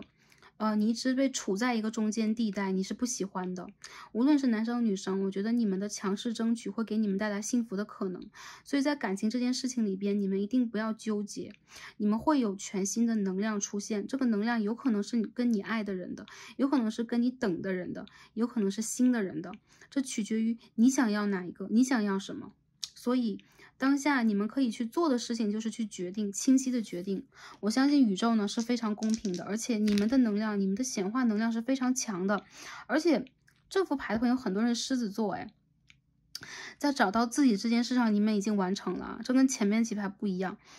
有可能你们也选过前面的几号牌。那我想告诉最后一副牌的朋友，你们在追求自我的这件事上基本上已经达成，我感觉就是那种马上达成那种状态。但那个临门一脚到底是什么？我觉得有可能是你们大胆的去做出某一个抉择之后，那种淋漓尽致的回归到自己的那种舒适感。想想都觉得非常的，就是让人会感觉非常的通透。这就是真实的你们。所以我感觉到，如果你们遇见的对象是往往是让你感觉到对方比较自私，或者说你有可能一个阶段已经让自己比较辛苦的，你完全可以去任性一点。因为越是任性，你越会去换得对方对待你的肯定，这是一种显化，这也是一种吸引力。当你去任性的时候，你在吸引的是，或者你在追逐的就是自己的感受。这个时候对方呢，它的波动也会由你的一个流动而去流动。很多人有可能在未来3个月当中会选择分手，或者说由于家族的一些原因吧，你们会选择暂时的搁浅。但是呢，感情的打击对于你们来讲并不是一个 ending， 对于你们来讲一切事情它都会有一个从0到1 OK， 从1到10又从10到0的一个状态。OK， 我说的是，就是说我们的卡牌号码，或者说一个事情的循环啊，0到10，从无到一个我们比如说十进制啊，我们3D 世界喜欢十进制的话，就是10到这样的一个状态，一些事情饱和了，它一定要就像花朵开完之后，花瓣要回到泥土一样，它一定要重新再来一轮，好吧？所以这是我看到的。有一些人，我觉得感情里边大胆去追求吧，然后你们也去选择吧。总之我觉得这是双向奔赴的感情会在未来这半年当中到来啊。你们是在显化奇迹的人，所以一些奇迹也会出现，会有突然的比如说被追求、被求婚，或者说一个人，我感觉我们2个人的感情已经凉得透透的了啊。对，已经没有什么回旋的余地了，但是反而他会给你一个惊喜，好吗？还有就是对待，如果是婚姻感情家庭方面呢，就如果你们已经稳定下来了，对待这件事情你们还是需要抱有一定的信念。当你真正的成长成为了自己，你不会受任何一个人不管他是你的亲人还是你的长辈，还是你们互相的长辈也好，你不会受任何一个人的眼光的制约。你会发现其实你是充满魅力的，你是极其值得被爱的，这是你的显化，好吗？男生女生都算。这个牌里边我看到狮子座、摩羯座比较多一点，土象、火象极其多还有这种摩羯座以及天蝎座摩羯座刚刚说过，天蝎座的朋友会出现。你们的转运在未来3个月之后，3个月到半年期间，你们将会经历一个，就这个故事达到高潮那个过程啊，故事达到高潮，有可能就有那个起承转合呀等等。但是在这之后，你们会真正的感觉到有一种柳暗花明，会把之前的一些你们一直在心里边很在意的、很纠结的一些事情打开来解决，所以你们不会让自己去委屈。而且我看到很多朋友，你们的事业会有很强的一波进展，会有一波很强的金钱运。对你们来讲，有可能这样的能量会更加帮助你们、加持你们、吸引你们感情这件事情的完整，好吗？所以我觉得其实你们的感情这件事情如果是 Twin Flame 的话，那更别说你们2个人有可能都需要去连接你们的高我，去连接守护你们的神，这会帮助你们，让你们在这个关系当中拥有一个更健康的频率，而不是去执着于你们的 ego， 好吧？很棒，我觉得你们的能量让我觉得很喜欢，哪怕大家看这个牌很破碎但其实我 channeling 到的能量其实是极其与众不同的，这不是一种破碎，这不是受伤。OK， 如果大家对待卡牌有一些理解，或者对待整个画面有一层理解的话，我觉得对你们来说一些事情它就是非黑即白的。对，要不然就是极端的让你们觉得 OK 一个毁灭性的事件，要不然就是毁灭性的事件之后，你看到一层柳暗花明，它绝对不是一个让你陷入被动和消极局面的事情，所以你们要相信宇宙，好吧？这是宇宙告诉你的，绑好你们的安全带，未来在感情方面有可能会有一波强势震荡啊，强势的震荡，但这之后你们的地基才会被重新的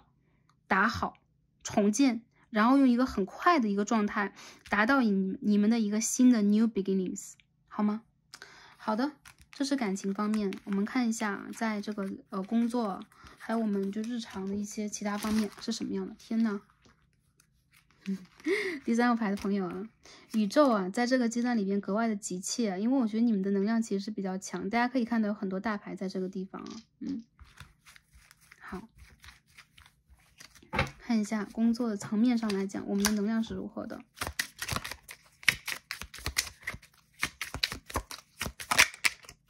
Page of Pentacles, the Hanged Man in reverse, Queen of Pentacles, Four of Wands, Five of Pentacles。很多朋友啊，你们在成长，你们工作和你们的事业，你们投资了很多，就是你们的精力啊，你们的时间啊，然后你们的金钱等等都投入其中，所以无疑你们在未来的这大半年里边啊，就是大约是极其明显的，就是在未来的怎么讲呢？当下来看这个牌的朋友，10月到明年的3月这6个月里边，这半年里边，如果未来来看这个牌的朋友，就是在3个月以后的那半年。OK， 就是9个月期间，你会有一个急速的成长。我看到宇宙的公平的法则在你身上作用了，就是说，当下你投入的越多，你就是说，你最担心的，你在这当中花了最长时间去经营的，让你最恐惧的事情，会迎来一个良好的结果。我看到很多朋友，其实你们非常的需要让自己的眼光放得更远，因为在明年的大约是4、5月份啊，或者说在真正的9个月、10个月以后，你会发现有一些事情，它会出现一些真正的转变，这种转变有可能是形态上的极大的一层转变，而真正能够去让你迎接这次转变的，一定是你的未雨绸缪。有很多人，你们有可能就改变了职业的方向和轨道，有些人你们已经达成了你们这个阶段要达成的，你们开始去转型了啊，一些人转型了，所以你们不需要鏖战，你们不需要一直让自己在这当中，就是你们是很谦虚的，就对待事情，对待工作、金钱，你们完全就是金币家族的人物啊，非常稳定踏实，而且你们也很知道自己想要什么，所以在职业的发展和工作、金钱这件事情里边，你们需要让自己未雨绸缪的为未来的1年做好准备，因为这1年里边你有可能有一个巨大的转型。如果你们想为投资的话，谨慎一点，因为当下我看到其实你们有蛮稳定的一个状态出现的，但这不是你想要的，也不是你喜欢的，所以你一直在扩展和扩张，通过这种扩张你想要去达到一个高度，但是时间有可能还没有到。一个新的开始对待你们来讲，如果是事业上的，有可能你们需要去不只是在精力和金钱上的投注，还有就是你们需要一双慧眼去看到哪一个阶段你们可以真正的定下你们的脚步，而不是说我只是按照我的计划，4月我做这件事情，5月我做那件事情，然后到6月我要一个半年度的一个总结，我要个 KPI。 其实在当下任何的事情都在转变，所以唯一不变的是变动，因此在未来的这大半年期间，你们非常的需要就是掌控好你们在经济上面的积累，还有就是不要盲目的去投资，慎重的去选择一个目标。有可能当下你想的那个目标并不正确，在未来的3个月里边，你会找到属于你的目标是什么，就是这3个月。虽然这个牌里边出现的能量是当下宇宙给你的一个讯息，我觉得都是一些想要去传递的话语，还有就是要注意的层面，好的层面在上面，因为你们是真正的魔术师，你会用一个你现在有可能想都想不到的方式去达成你想要去达成的。当然不是违规的方式啊，不是用越界的方式，而是新的方法。我看到其实你们已经从一个侍从，page 成长成为了 a queen or a king， 也就是说你们已经真正的升级了，达成了你们的升级，这是从心痛中来的啊。每一步你们走的都很辛苦，所以你们有可能现在是土星在身上背的比较重，还有就是你们有可能是土星比较重的人。这个牌里边有个别的朋友啊，你们是这个摩羯、金牛、处女啊，还有一些朋友处女的对宫双鱼也会出现。我看到其实你们在不断的让自己去付出，但是不要一根筋。宇宙要告诉你不要一根筋的去付出，然后如果有人在跟你讨要一些付出的话，特别是在金钱和能量上的，你需要去看一下这是不是你的范围之内的。如果你已经超越了你的承受范围，已经给你造成了一个komaru啊，就日语的就是困扰困惑的话，你需要让自己停下脚步来，因为你需要把能量给自己更多。当然在未来的3个月当中，如果你保持这个知觉，你就会真正的达成把谁放在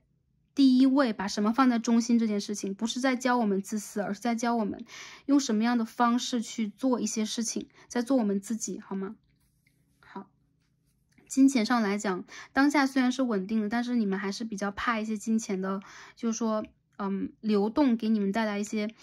意想不到的这种付出或者投资无法回报的一个结果。所以说在未来这10个月期间，你们一定要谨慎一点，然后你们最好选择这种正财。所谓的正财就是比如说工作呀，或者说每个月当中我们可以去得到的一些利益呀、利润呐等等，这个稳定的事情我觉得你们可以一直做下去，一直做下去。但是如果你们想挑战新的，或者说投机，在这个阶段我们想要去做一些就是比较大动作的一些投资的话，我觉得大家谨慎一点，好吧？因为实在是不稳定，有些朋友有可能在明年的1到3月会发生一些让你们觉得就是比较难以接受的财富的损失，所以你们一定要当心慎重，好吧？然后其实其他的方向上来讲，我觉得你们的慎重会换来你们一个好的局面。所以新的开始如果已经到来的话，你们要把旧的一些模式也放掉，得财也是一样，好吗？做事情也是一样，工作也是一样。如果是人际关系的话，我觉得你们做自己就好。还有就是你们其实跟周围的人的连接其实真的不多，你们也不喜欢连接，所以只要你们的实力是在的，还是这一句话，你们如果是有实力的，自然而然的你们就会拥有一个平和的关系，所以你们不需要人际关系啊。我们这样讲是不是太斩钉截铁了？一些朋友啊，你们的合作其实出现了一些很好的状态，你们会遇见那个你的灵魂伴侣来跟你合作啊，这个不是一个安慰，因为我们这边看到2张金币牌，也就是说其实你们的合作有可能一直都是长线的，而且是可以互相滋养的一些好的合作。当然了，我觉得你们是这种合作关系也好，朋友关系也罢，重质而不重量的，所以这个也是未来一个阶段你们可以去拿到的。你们不需要让自己花太多的时间去浪费在这个方面啊，扩大你们的交友圈，得到更多的资源，因为你的资源就是你自己，你的指导灵，你的团队已经给了你很多资源，所以你应该把这个资源运用在你需要去深挖的领域里边。还有一些朋友其实来到你世界，只要是跟你有渊源的人，基本上都是前世里边跟你合作过的人，所以呢你会出现一些很好的合作。我看到一些朋友啊，还是 twin flame 的这件事情对你们来讲让你们很累，就是 twin flame 让你们累啊。有些朋友就是你和你的 twin flame 是有年龄差距和背景差距的，所以你总是觉得你自己好像在带动着什么。放下这种想法，然后去显化你人生当中重要事情的开始，也包括你和 twin flame 的一个和谐的关系，全部都需要一个显化，而不是你在去拉这个车，你在带动它，这会让你轻松一点，而不是匮乏。你不要让这个 twin flame 的关系让你匮乏，如果匮乏了，你们就把这个关系暂时斩断，不管是谁是 cheeser 谁是 runner 都是一样的啊。只要是匮乏的一个关系，你就需要暂时的斩断，给他和你一个充电的空间，充值的空间。还有就是如果他和你真的是有这种灵魂上的渊源，不管是灵魂的伴侣啊 soulmates 还是 twin flame 还是你的业力关系的话，他如果跟你有渊源，不会离开你的生活，所以不要让自己赶得太紧，拉得太累，好吧？好，其他方面你们要尤其注重健康，尤其是在未来这半年期间啊，很多朋友你们不要日夜颠倒，然后你们也不要让自己过度的焦虑，有一些朋友你们有点抑郁啊，这个你们一定要去调节。当然外界比如说药物的介入等等，我们去看医生啊，做疏导等等，一部分一些很正常日常的事情可以做，但是我觉得这部分的朋友你们一定要去选择自我疗愈。因为我们在做的是一个灵性啊，我们当然是要提醒大家啊，如果有一些身体上的问题，我们要及时行医啊。但是其实身体的问题来源哪里呢？一定是来源于灵性的，就是来源于我们跟宇宙的连接的。它是科学的范畴之内又超过科学的范畴的，它是神学的范畴之内又是非常有逻辑的，可以这样去讲。所以这部分的朋友，你们不要为了金钱呐、感情啊等等，就任何一件事情让自己过于烦忧。只要你们的能量充足，你们相信自己，你们照顾好自己，任何的一件幸运都容易发生，反之，任何的一件不幸也就容易被显化出来了。这就是我们当下起心动念，就是一个蝴蝶效应给我们的，好吧？所以这副牌的朋友，必要的时候一定要照顾好自己，必要的时候不要让自己太过于辛苦，然后你们需要让自己少想一点，你们需要晒太阳，你们需要无氧的运动，甚至是无氧运动，或者是有氧运动也可以，给你们带来全新的活力，好吧？很多朋友，我觉得你们的救急啊，在半年以后就很容易，就比如说有些救急啊，或者说你们有可能有一些金钱上面，或者说你们情绪上面的一些孤单感啊，不要堆积它。如果有一点点压力，你们都要释放它，你们要让自己娇气一点，就是我有一点压力了，我就要休息，我有一点压力，我要去反抗，我要去把它释放出来，好吧 ？OK。最后看一下啊，我们的这个 angels and ancestors 跟我们讲什么？首先 guardian angel， 也就是说大天使的这个能量在你们周围啊 ，you're not alone。你们周围的天使真的是很多。第四副牌的朋友啊，不管我说的第几副啊，这副牌的朋友，你们周围的天使很多，所以天使在告诉你，首先你是被陪伴的，再者就是任何的一件事情，你们都很容易得到一些信息和能量，这些能量在帮助你们。也就当你们真正的去注意到的时候，你会发现其实你在无时无刻的都在共享着跟天使之间的连接，会有那个共识性经常出现啊。比如说你看到什么天使数字啊，你想到一件事情的时候，你在想这个人也在想着你，然后你们开始进行了连接呀。你想到一件事情，当你去跟天使连接的时候，你发现哎，有一种那种怎么讲，心有灵犀的那种状态吗？等等啊，所以 you're not alone。第二张牌我们出现这张萨满，我们刚才讲过啊 ，trust in higher forces， 也就是说你们需要相信啊，这个宇宙当中有各种各样的高频的势力的存在。只要我们相信，我们就很容易让我们的直觉跟他们相通，因为这就是我们之间的一个连接。只要相信就会相通的一个连接。很多人你们是萨满，你们有可能是萨满家族的孩子，所以你们跟大地的连接很强。再者就是你们有可能本身就有这种拥有某一种显化和法术的能量的人。当然了，大家可以去选择自己喜欢的方式。Anyway， 我觉得你们是老灵魂，而且你们有可能一直在跟萨满和天使进行协作。不管这一世你们在做什么，有可能你们这一世选择的是一个3D 世界的一个工作呀、事业等等的一个课题，但这都并不重要。重要就是当你去相信，你会发现啊，你正在去做这个课程，有可能会更加透彻一点。最后看一下天使跟我们讲什么。首先看一下我们的这个 Archangel Seraphim， 看一下治愈天使啊。天使就是告诉我们呢 ，manifestation power。OK，use your spiritual gifts and natural abilities to attract your desired outcome。也就是说，你们其实是有这种显化天赋的人啊，这是一种天赋啊 ，spiritual gifts。你有这个天赋，也就是说，你会有这种天生天然的能力，去显化你想要显化的结果。那很多人，我觉得这就是你和天使之间的连接啦，心想事成，心想必事成的一层连接。所以你们千万不要恐惧，你们千万不要烦扰，不要烦忧，这会吸引和显化这个事情的到来，因为你就是想什么来什么。比如说这副牌的朋友，你们的年纪在增长，你们的阅历在增加，你就会发现这个事情其实是会越来越容易频繁的出现在你的生活里边。你需要调整自己的态度啊，运用你的一个显化能量啊。好，第二个我们可以看一下 Archangel Michael 跟我们讲什么 ，Lean on God and the angels for support。天使跟我们说啊。第4副牌的朋友，你们需要把你们能量交给上帝和天使。无论你们信仰的是哪一个宗教啊，现在已经到了一个怎么说呢，一个提频的时代啊。所以不论我们归属于信仰于哪个宗教，它都是不矛盾的，因为我们能量都是向着同样的一个方向，就是提升我们的频率。这2张牌里边出现的应该是耶稣能量或者大天使能量啊，他们都在展开翅膀，也展开双手，有在保护你的，有在指引你的，也有在迎接你的。所以大天使 Michael 在告诉你，第4、5牌的朋友，你们需要把自己当下的这个愿望，你们真正的一个情况等等，交给上帝和天使。你们需要去祈祷，如果不是上帝和天使的话，也可以是你们信仰的神灵，你们的守护天使，你们的守护灵、守护神，家族的祖先 OK， 你们周遭出现的高频率的能量，跟你有连接的能量都可以，你们需要把这个交给他们，然后在这样的一个过程里边完成一个能量的转化。当你打开了这一条渠道，当你走向了这样的一条道路，你会发现有很多神奇的奇迹将会马上出现在你周围。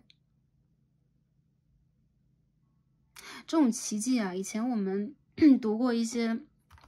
比如说宗教或圣经故事啊，有很多神，包括我们的耶稣 OK， 包括我们的释迦牟尼佛，都会有去在众人面前显示自己神迹的一些经验，或者说他们要做这样的一些事情。为什么？因为他们需要让众人知道这件事情存在呀，有这样的一个方式，如果你去爱，你用什么样的一个方式你可以去达成啊？这难道不是最好的一个，我觉得最好的一个范例啊，就非常简单，就让我们看到，我们才能去知道怎么样去学，或者说我们应该去学什么，我们才能做到。所以呢，这些事情啊，对，又讲回到第2组的某一个话题，应该前面一组也讲过这件事情。Anyway， 这不重要，也不能说不重要。Anyway， 这不是我们当下要 focus 的重点，重点就是你们需要把你们真正想要去做的事情，跟你们的灵魂家园、家族的成员进行一个连接。去显化它，去连接它。你们是，我刚才讲过什么？你们是很接近神的人呢。很多人你们很接近神，就是你们的祈祷就容易被神听到。就是你们祈祷的时候，并不是只有周围的指导灵，你们容易被神听到。所以，最近这个时间段之内去祈祷吧，去拜一拜吧，然后去真正把你们内心中的担忧给驱散吧。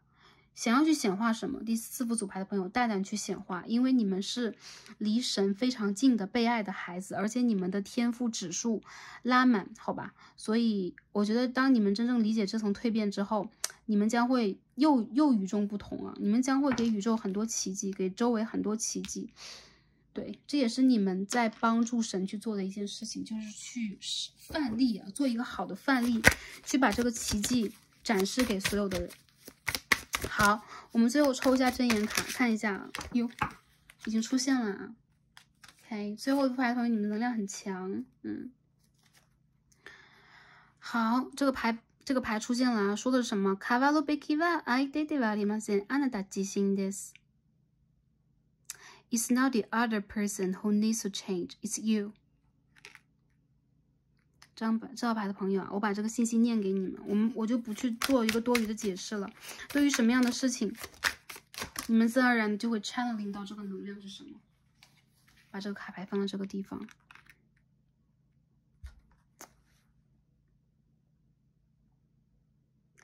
还是要插一句啊，如果是 Twin Flame 的话题，如果是情感的话题的话，你们需要去决定你们想要什么，你们要变得更加强势一点。好，第2张牌，我们抽2张啊。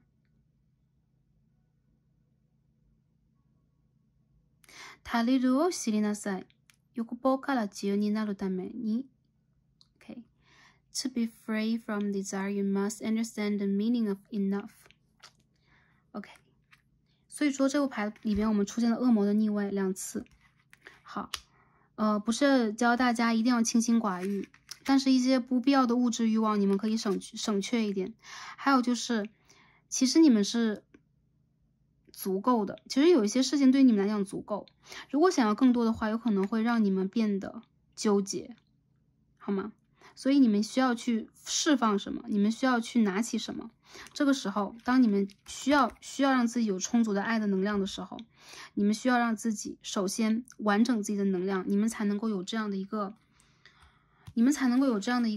怎么说呢？打开天赋的钥匙。你们有这个天赋啊，很多人你们有这个治愈的手，就是你们的双手，你们的双手里边就会有那种一个脉轮的能量出现啊。很多时候你们去接触一个人，他们很容易就感应到你的能量。还有你们做事的时候也是一样的，不管你们做什么样的事情，我觉得其实第4、5排的朋友，我们讲到这就 OK 了。为什么？因为其实我觉得你们的灵性已经完全的可以理解OK， 这当中的任何的一个讯息，然后Starzy 啰嗦到现在，只是很希望不要漏掉讯息给大家，因此每一次占卜都会录的比较长一点啊，然后希望能够真正的帮助到大家，希望大家在未来一个阶段都可以朝着自己希望的这个人生的阶段去迈进，然后跟你们的天使、跟你们的神灵、跟你们的祖先、你们的连接是更强的，因为你们在协作共事，就是我的一个感知，好吧。好，今天我们就看到这儿啊，感恩跟大家这一次的连接，然后也非常的感恩大家可以观看至此，希望大家一切都顺利，也是开心、平安、幸福的。让我们下期再见吧，拜拜。